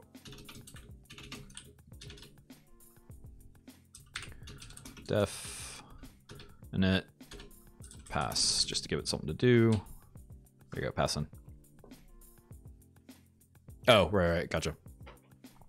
Yeah, so I started in Perl, and it had a really weird way of doing it. I really like Python's, the way that you open stuff with Python, just like with open file name. Like, that clicks in my head pretty well. But testing it's always just weird because I'm trying, like, I used to try and test a whole bunch of stuff on the file system, like if I wrote out a bunch of files, but like then I'm just testing writing to the file system, and like that's pretty well tested code in Python. So I'm trying to figure out how to test the step before that when I need to, and that's one of the things I'm struggling with here is like how to poke at it in the right ways to test the things that are valuable to test, and not test the things that are already well tested. And also, like, I've got some random stuff happening, and the randomness is throwing me too, because I don't have a way of like saying, given this input, you will get that output. Even though I've realized that you can actually pass random a seed and have it be repeatable. So when I get into that, that's probably what's going on.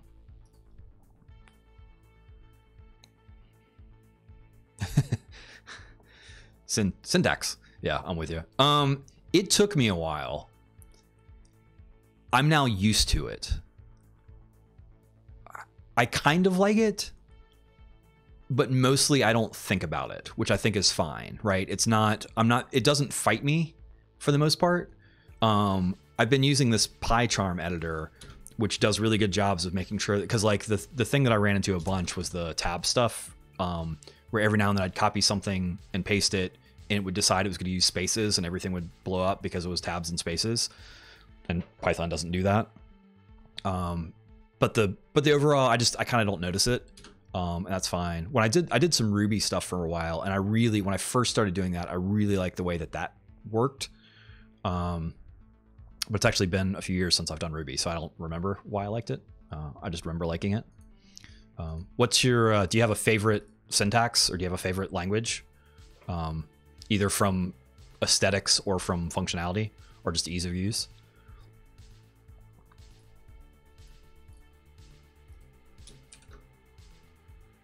All right, tester passing. So video.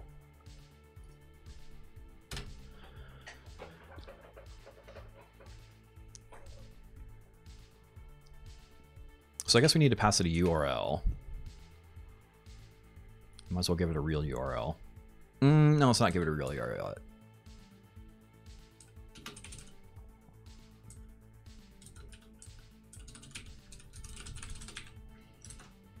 So this is gonna bomb because it doesn't like it without the URL. That's cool, we can fix that. Let me close these.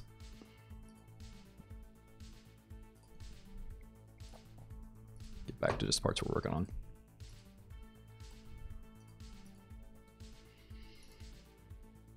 Where'd my nick go here? Let's switch these back. There we go. URL self URL equals URL. Now it should be passing again. Okay, so that gives us the URL. We don't need to test the function to go get the file. What we do want an output path. Oh, crap. The output path needs to be based off of a hash of... So we need an output directory. Or storage directory.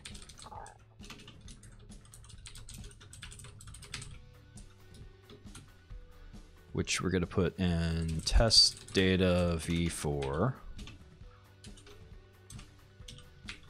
for new directory video storage. C++, okay. So I've never used pointers.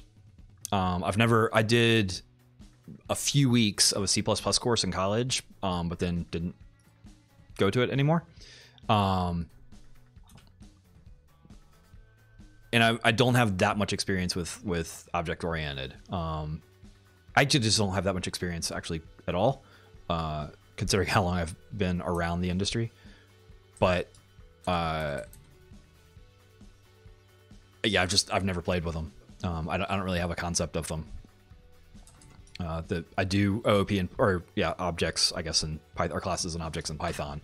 I did a bunch of Perl stuff, all procedural and functional, way back, and then I found a library called Moose that lets you like build object-oriented Perl that was ugly.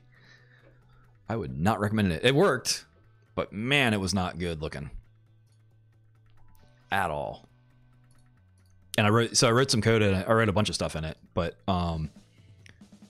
went back and looked at it, I don't know, a couple years back, and was just like horrified.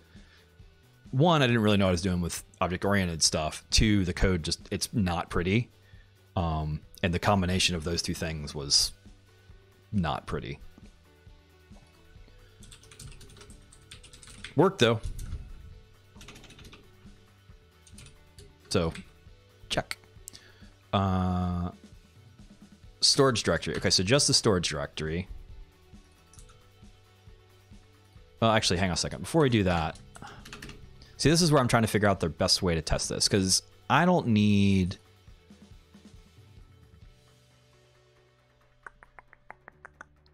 test video. Right. I don't know. Yeah, and I go back. I'm not a big fan of the word expert in general. To me, if you can make the thing happen in the time that you have to make it happen, that's success. If you walk into a thing and you don't know at all what you're doing, then work through. Yeah, right.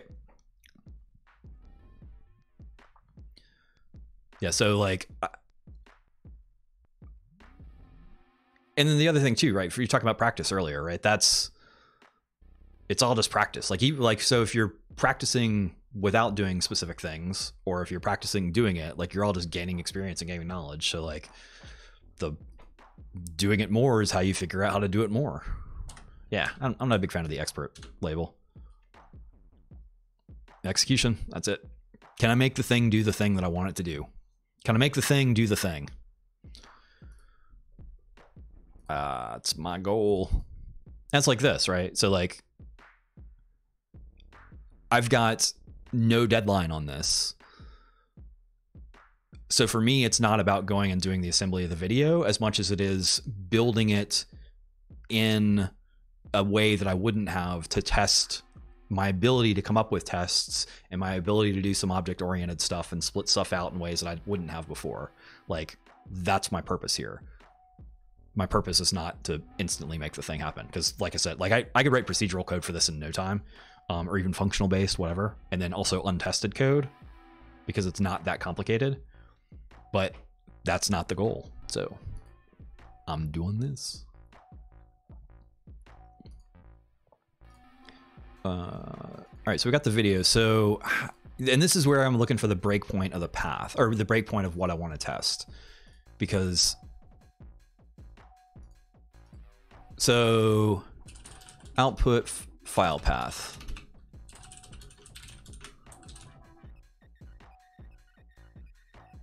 Storage path. What do I want to call this? I'm also into names a lot.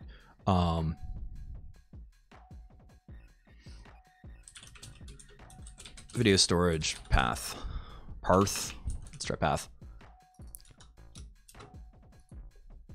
Another test in there? No. Video storage path. So what I'm going to be looking for is test data v4 video storage, and I'm going to have a hash in there. No, I'm going to have a, and then a hash, and then original.mp4 or mp4. That's fine. So this is gonna puke because I'm not there. That's fine. Paste this in here.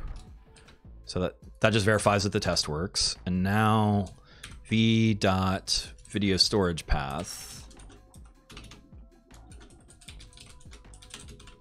This is gonna puke because that doesn't exist. That's cool. We can make that exist.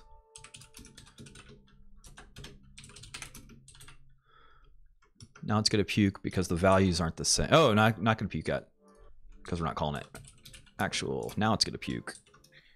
There it goes. But if we put this in here, whoops, it should pass. There you go.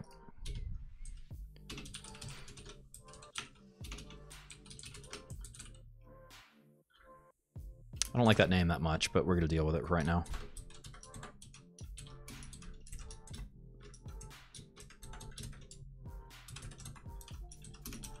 Still passing, still passing. All right, so now we want to make that happen. So first thing we need to do,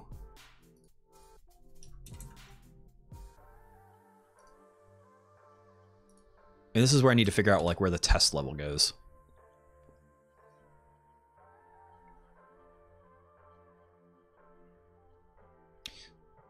Do you dig making test cases? Because I kind of like the feeling of it, like in terms of like getting the refinedness of the thing of like, here is the essence of what I'm trying to do. Like, I mean, don't get me wrong, sometimes tedious, right? But like when I'm working, it's the like reverse engineering of the problem. I find fires off serotonin and dopamine in my head, or whichever one. I can't remember which.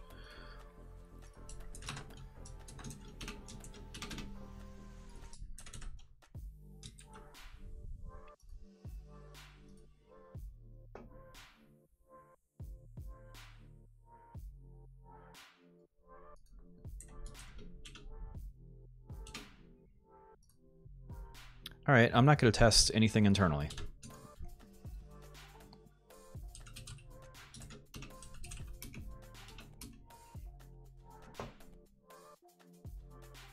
Oh, right on.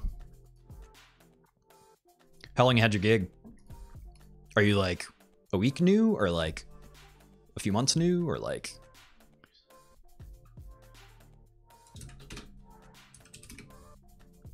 So video storage path. Okay, let's start putting stuff in to make that happen. So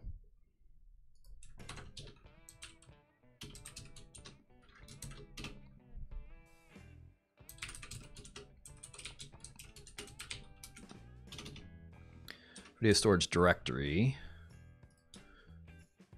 video storage root.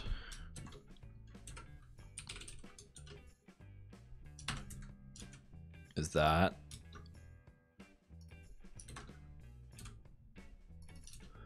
All right, so that's gonna bomb right? Because we don't have this yet. Now it should pass. Passing. And then the other thing that's cool about that is we should be able to drop this in here. Boom, got it. 1 month. Oh, okay. Full-time intern. Congratulations. Good stuff. That's getting your foot in the door. That's awesome. You fresh out of school, or where are you school on your intern and career timeline and school timeline?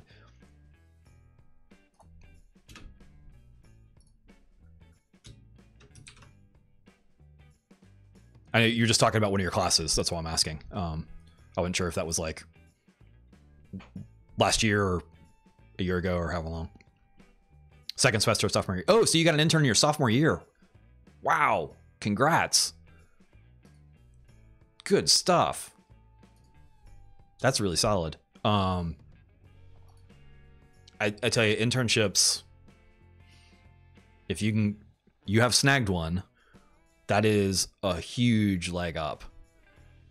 So absolutely congratulations on that. Don't mess it up.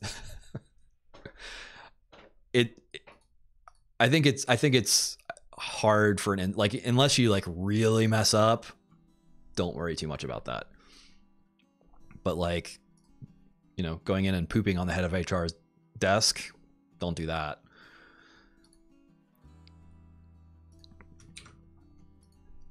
All right, so we're not going to test any. Oh, they only say didn't graduate. Oh, that's awesome. That's huge. That's really slick. And you're doing actual stuff, right? So if you're writing code and writing tests, it's not an internship of like, go get coffee, go get coffee. You're actually doing some work, huh? That's really slick. That's a great position to be in.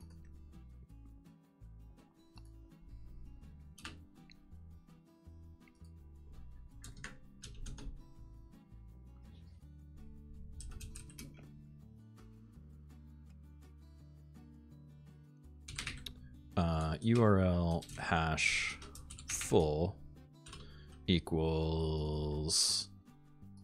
So we're just going to hash the URL. We're going to steal that code too. That's the wrong place again.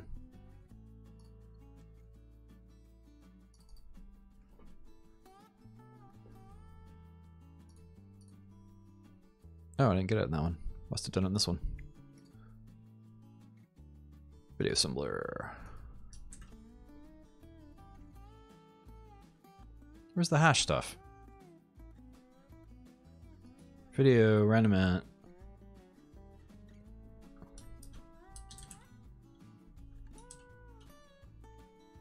Was I not hashing them here? Surely I was.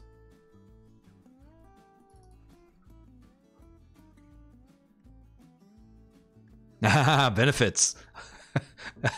That's a whole nother thing, isn't it?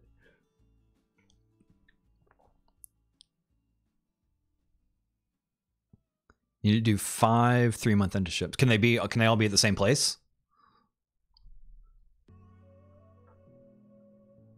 I would hope so. Especially if that other place you're at wants you to stay.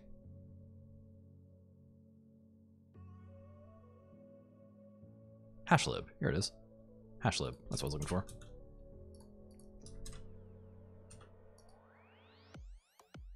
Okay, that's good. That makes perfect sense. Like, yeah, if they want to have you, stick there, and because there's that learning curve and that initial hump to get over every time you enter a new thing. So not having to do that is awesome. Video. Where's our hash? Here's our URL hash. We can actually just grab that right there, do that right there, do that right there, do that right there.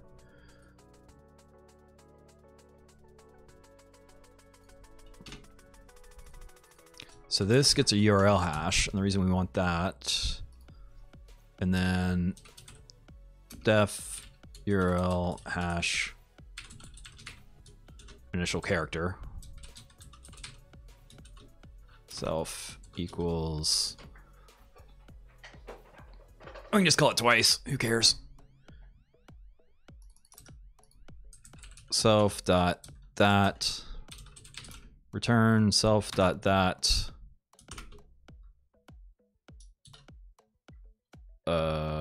that, and we want the first character. And so that'll populate these. Oops.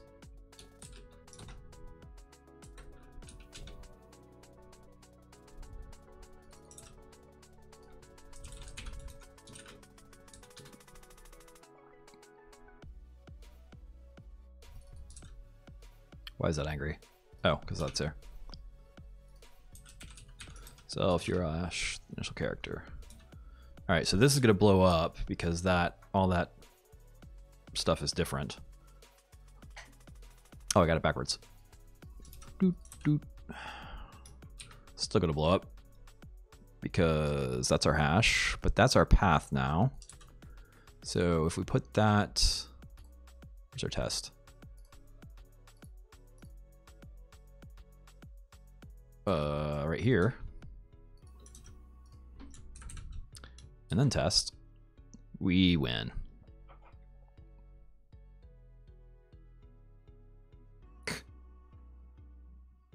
That's a really good position to be in. That's awesome. Congratulations.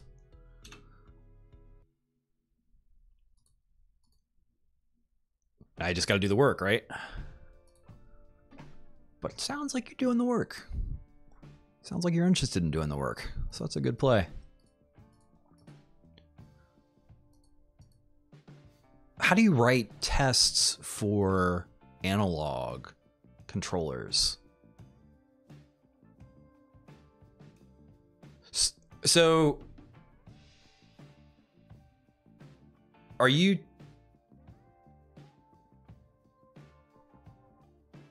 I'm lost on how to do that. Yeah, just don't screw it up. Which, and also, if you make minor screw ups, don't worry too much about it. But don't avoid the big ones.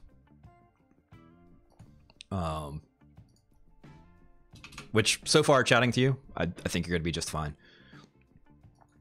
I can tell these things across text.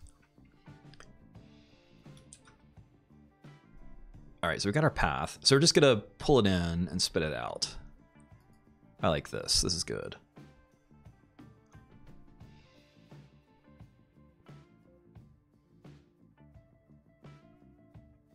They're written to test to make sure meets customer. Yeah. Okay. Well, so I'm with you on the why of the tests, but like, how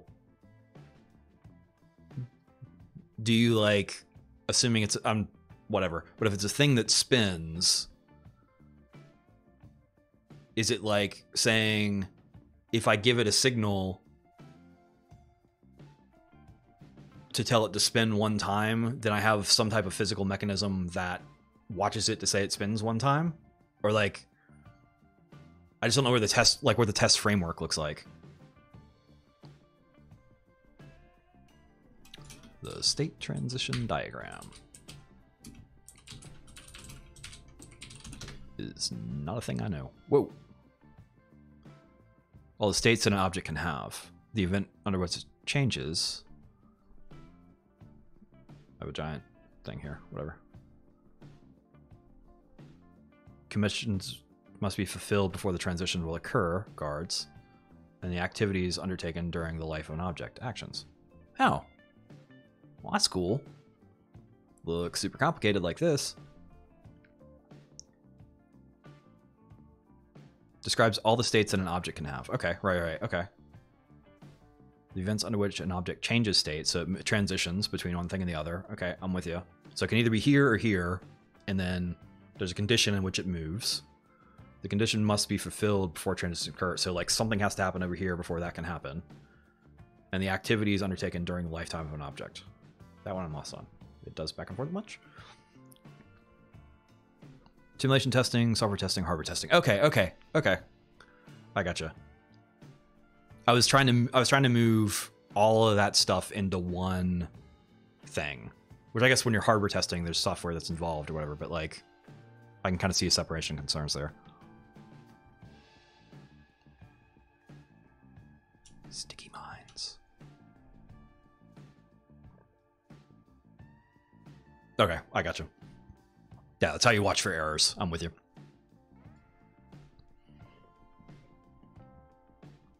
Yeah, so you need an outside observer. If you're doing a hardware thing, you have to have an outside observer of some type to do the detection, to make sure to be your observer, to then provide feedback into the test software or the test harness that says passed, failed, right? I gotcha. That makes sense.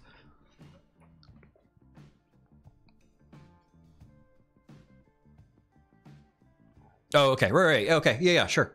Yeah, so given this, these are the things, right? Yeah. Oh yeah, so given this, if this should happen. Given this, if this should happen. Given this, if this should happen, right? So you've got the states, the possible states, the transitions, the guards, okay, and then the actions. Oh, okay. That's pretty slick. That's really, okay. I like that abstraction a lot. UML models. Okay, right.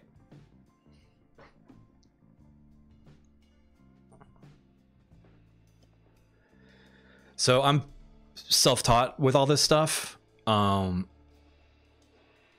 I kind of want to go back to the fundamentals with some of this stuff. And like, I just want a stack of books and a bunch of time to read them is really what I want. So by the time I retire, I will be able to learn more about computers. But actually I'm trying to put time into that every day a little bit, even though I've been not doing that at all recently. Because I've been streaming a lot. Oh, I totally believe that. Yeah. So it makes the code more visual. I totally believe that because I was already starting to map those ideas or those states, those ideas onto software, like onto the stuff that I'm doing right now, right? So like I've got the state of this particular video, which is right now the state of it is it has a URL and it has an output path, but it doesn't actually have the video. So I need it to do an action of going and getting the video, and then the guard on that would be it has to actually have the URL that's in there in order to go get that, I think. And then the transition is like the next state would be I've got the video, and so the transition is going and getting the thing, and then transitioning to the point of when the video exists. Is that close? That's how it works in my brain. Oh, that's angry. It's probably global variable v is the undefined module legend. It's right there.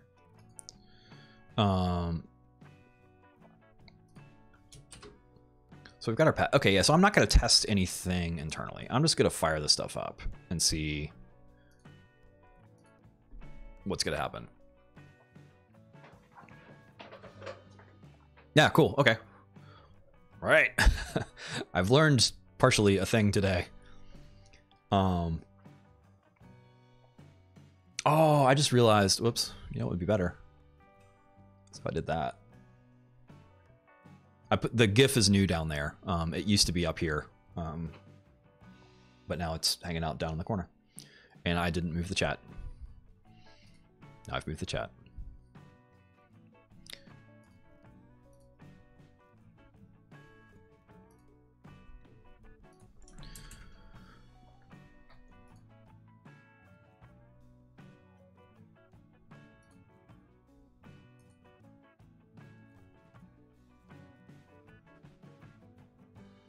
All right, here's where the testing gets weird.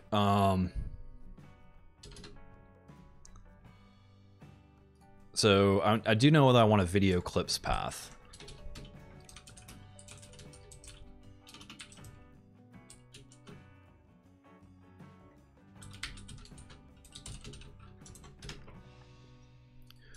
which is going to be this with the word clips.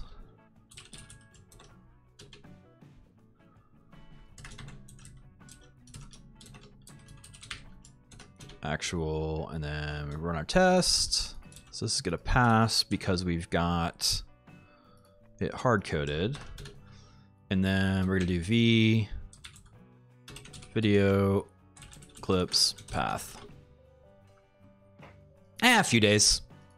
Like, well, so the overall project in terms of like the idea of like getting the videos and like the other thing has been in my head for a while.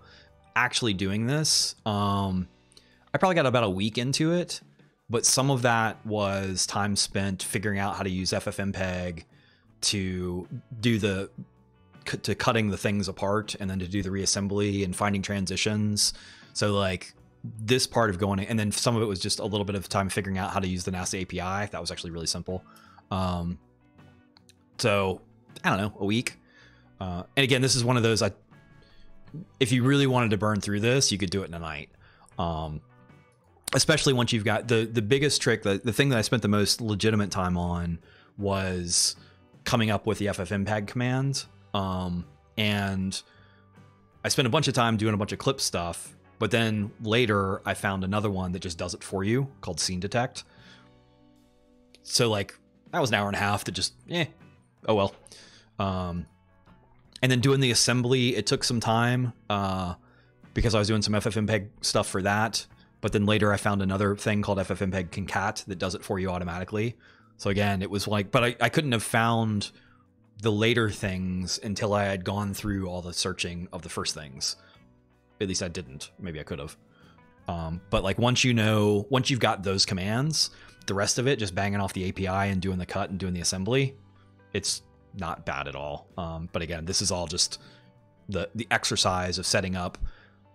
How would I test this? How would I design this? Or how am I designing it? So that's a very long answer for, I don't know, a week.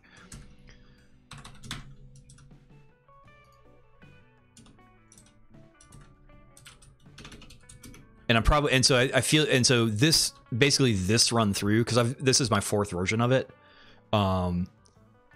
This is going to be my final version of it. Like I'm just going to make this one go, because I'm ready to move on with other stuff.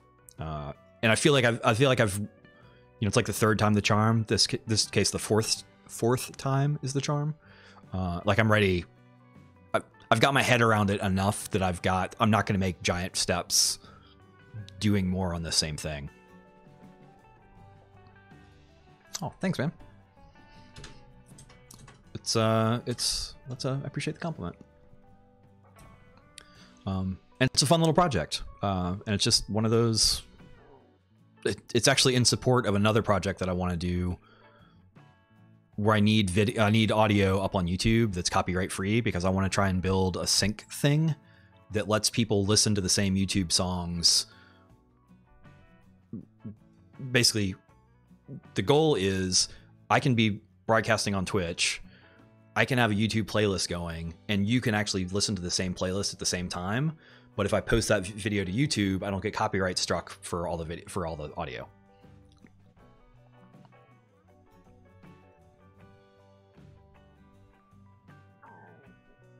I don't know an SHP file.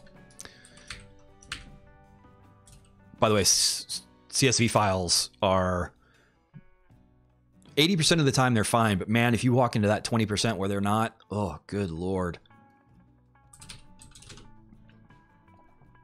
I have to deal with those a decent amount. Oh, shape format file. Wait a minute. I think we used some of this.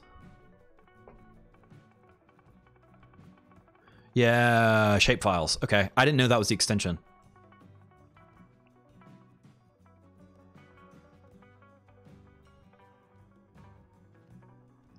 Yeah, we use some of that. I don't. Other people I know do.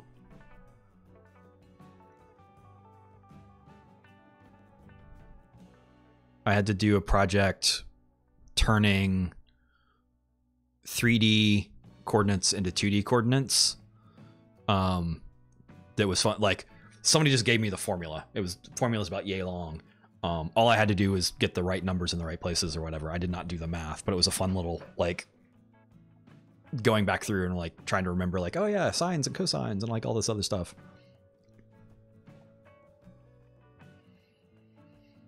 Right. Yeah. The CSVs, man,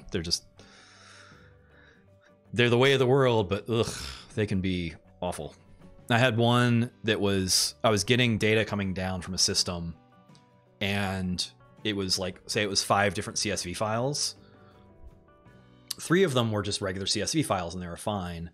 The 4th and the 5th one, they put quotations around the entire line. So as far as the CSV processors were concerned with quotes, it was 1 column for each row. So we had to like come up with this pandas stuff to go split it out and like do all this other jazz. And it was just like not fun. Yeah, Python doesn't like it when you do that. I've never had to flip over to floats like that.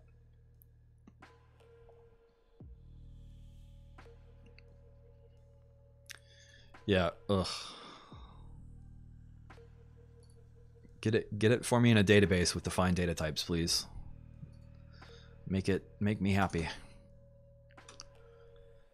Video clips path. Okay, so video clips path. So we're gonna do. Okay, so that's just gonna work here because we're passing. Sweet. And now we can do this, which is gonna break. Which we expect. Video clips path equals our path. Return video clips path. Go. We should be green again. There we go.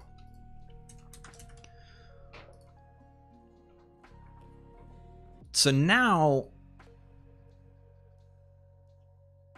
so that's really the only things that I need to have happen here if I don't want to test the rest of the stuff, because I don't really need to test the hash.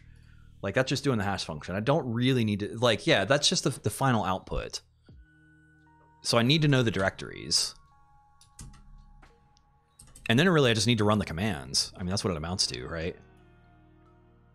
Yeah, I like this a lot. Okay, so that's separation of church and state with a video. That, it can be its own thing.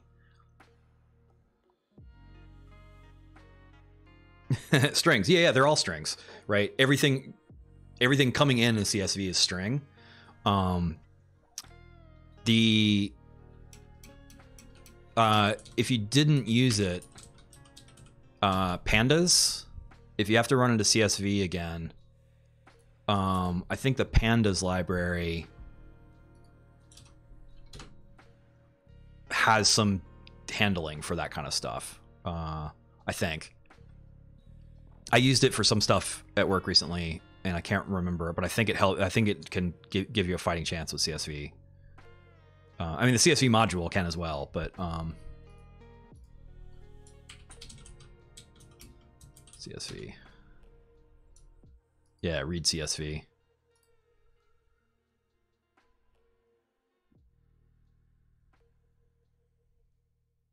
I think it tries to make some educated guesses about the data formats of the columns, and or you can assign the data formats of the columns. Type name or dictive column type optional. Data type for data columns. Yeah, so you can basically, so you can give it the data types that you want to have for each individual column, and then it'll split that, or it'll translate it for you into the expected data type. Yeah, it's a good one. I've only recently used it, but a guy that I know who does a bunch of data stuff is just like, use this. I've always just used the standard Python CSV library, but after using pandas, that's where I'm headed.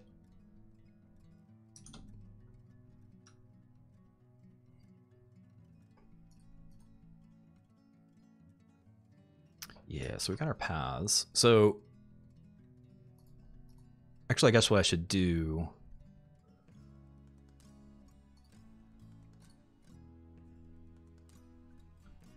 test video.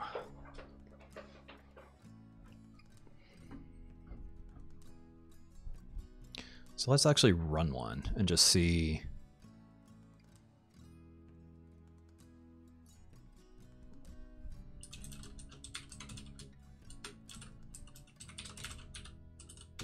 Oh, I need to actually make the command to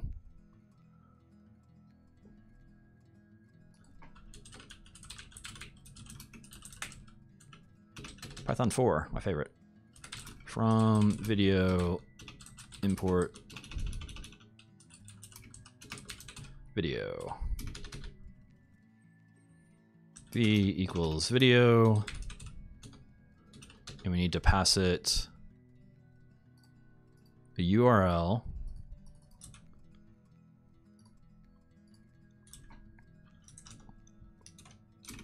Which we're going to get from our test data somewhere.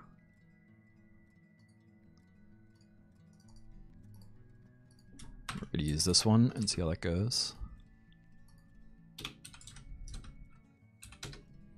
And we need a video storage root directory, which is an incredibly long name.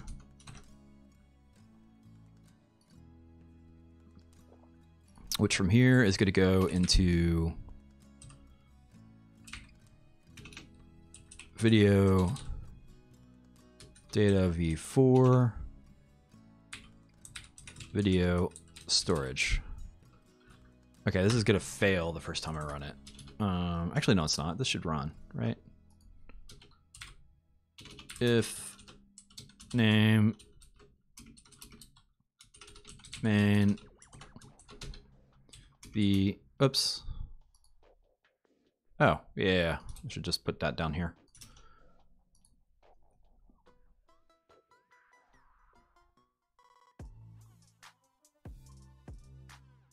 I gotcha. So is your CS stuff like the CS engineering stuff, or like is it like, because I've heard that there's like, are you programming applications or are you programming like at the computer level? I guess is the question. Like, are you doing like bubble sort, or are you doing like, I'm making objects and classes and stuff?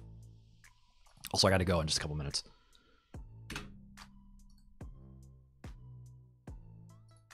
So video, and then we do video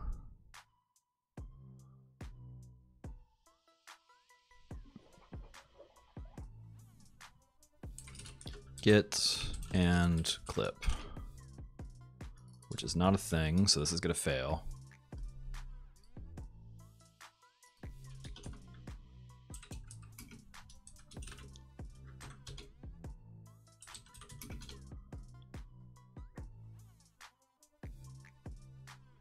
Wow, okay.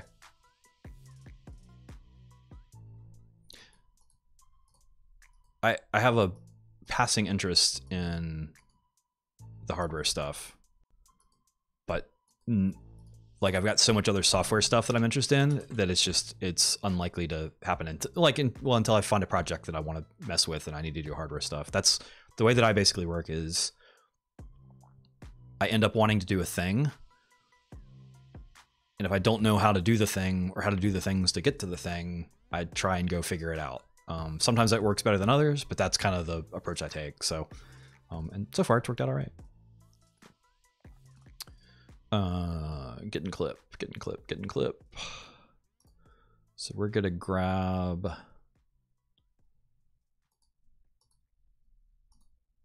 Yeah, so we're not gonna test this either. We're gonna trust that the code that we know works should work. Get MP3 duration, we don't need that. Get video duration, we don't need that. Get video, load raw, none of that's helpful.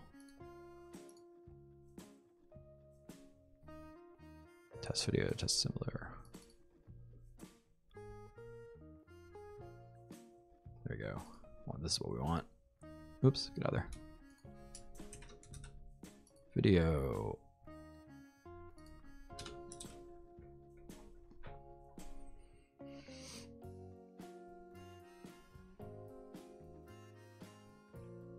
FPGAs.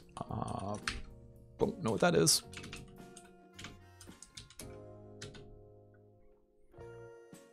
Oh, I've heard of field programmable gate arrays before. don't really have a concept of what they are. I mean, it's an array of logic gates, I'm guessing.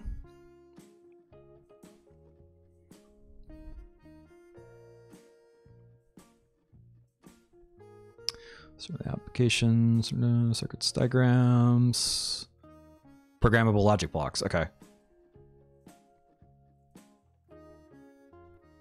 So you can, yeah, okay. So you can make like many logic gates that can be interwired in different configurations. Okay, logic blocks can be configured to perform complex combinational functions, or merely simple logic gates, and in Xor. Logic blocks also include memory. Okay. Should be simple flip-flops or complete blocks of memory. Okay. Well, that's cool. Yeah, at some point in my life, I'm going to mess around with these. Maybe when I retire.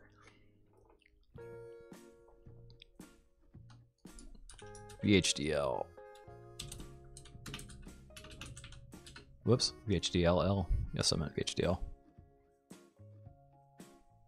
Very high speed integrated circuit hardware description language. Oh, okay. I got you. So that's the language.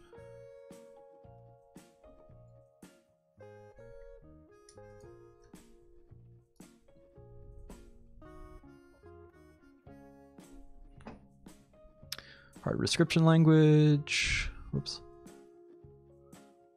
Describe digital and mixed signal systems. So that would be mixed signals, analog, digital.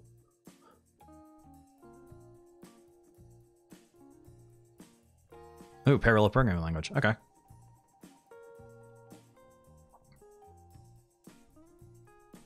Lots of IE. IE. Key advantage is it allows the behavior of the required system to be described, modeled, and verified, simulated before synthesis tools translate the design into real hardware. Okay. Okay, yeah, so you can test it in the ether instead of having to build stuff. And then once you're ready, then you can actually build it. So hopefully you catch all your bugs before you burn it into hardware. That's cool. Slick. Oh, it has a type system? Oh, big advantage of VHDL. To Verilog as if VHDL has a full type system. Nice. Code samples. Use standard logic all. This is an entity. AND gate is port, guessing input 1, input 2, and output. Oh yeah, in. So this is setting variables, I'm guessing. Architecture, RTL of AND gate. Don't know what RTL is. Begin.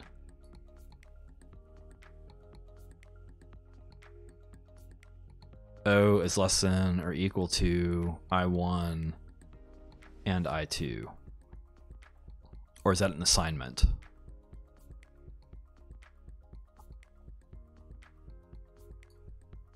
RTL, registered transfer level design. Okay.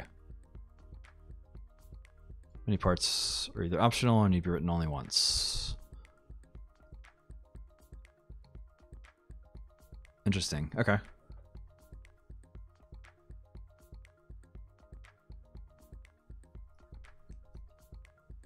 That's pretty cool.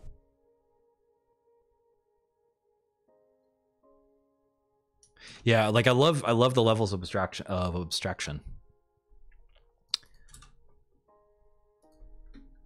mean, that's what it's all about, right? So I stop at the metal, right?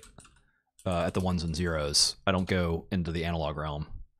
But I appreciate that they're there and the craziness that has to happen to make that happen.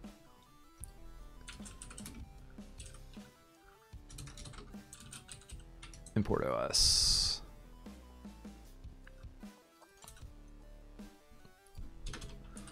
From pathlib. Import path.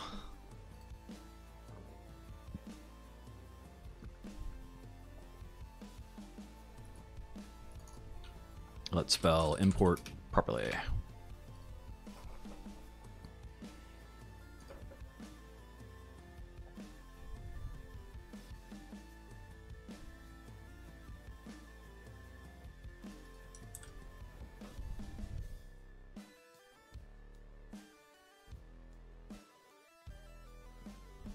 So getting clips, I don't really need to call this because I can just call these this way. Self URL. Uh-oh, where'd it go? Actually, no, I'm gonna do it this way.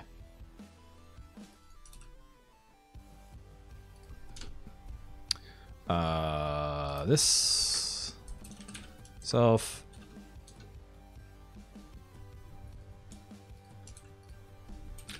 URL equals that.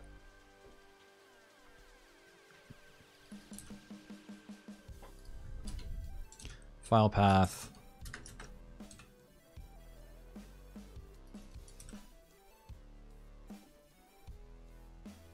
Equals self video storage path. All right, so we're just gonna do this and run it this way.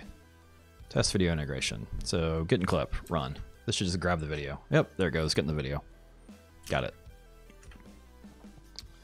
So now we should see the video right in here. There we go. Storage 8, boom, there we go. Make sure we actually got it. Hello. Where'd I put it? What the hell? Video data before. Ah, I made a new directory. Look at that. Which is what this does. That's its whole purpose. Video data. Now we should see it in test data. And I misspelled it. S-T-O-R-A-G-E.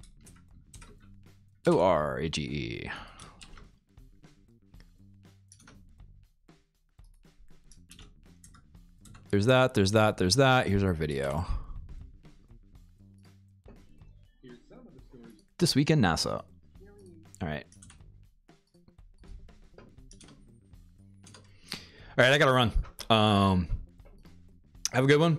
We'll see you around. I'll be back on later tonight, probably at some point, and keep messing with this. But for now, take care. Be kind. We'll see you around later.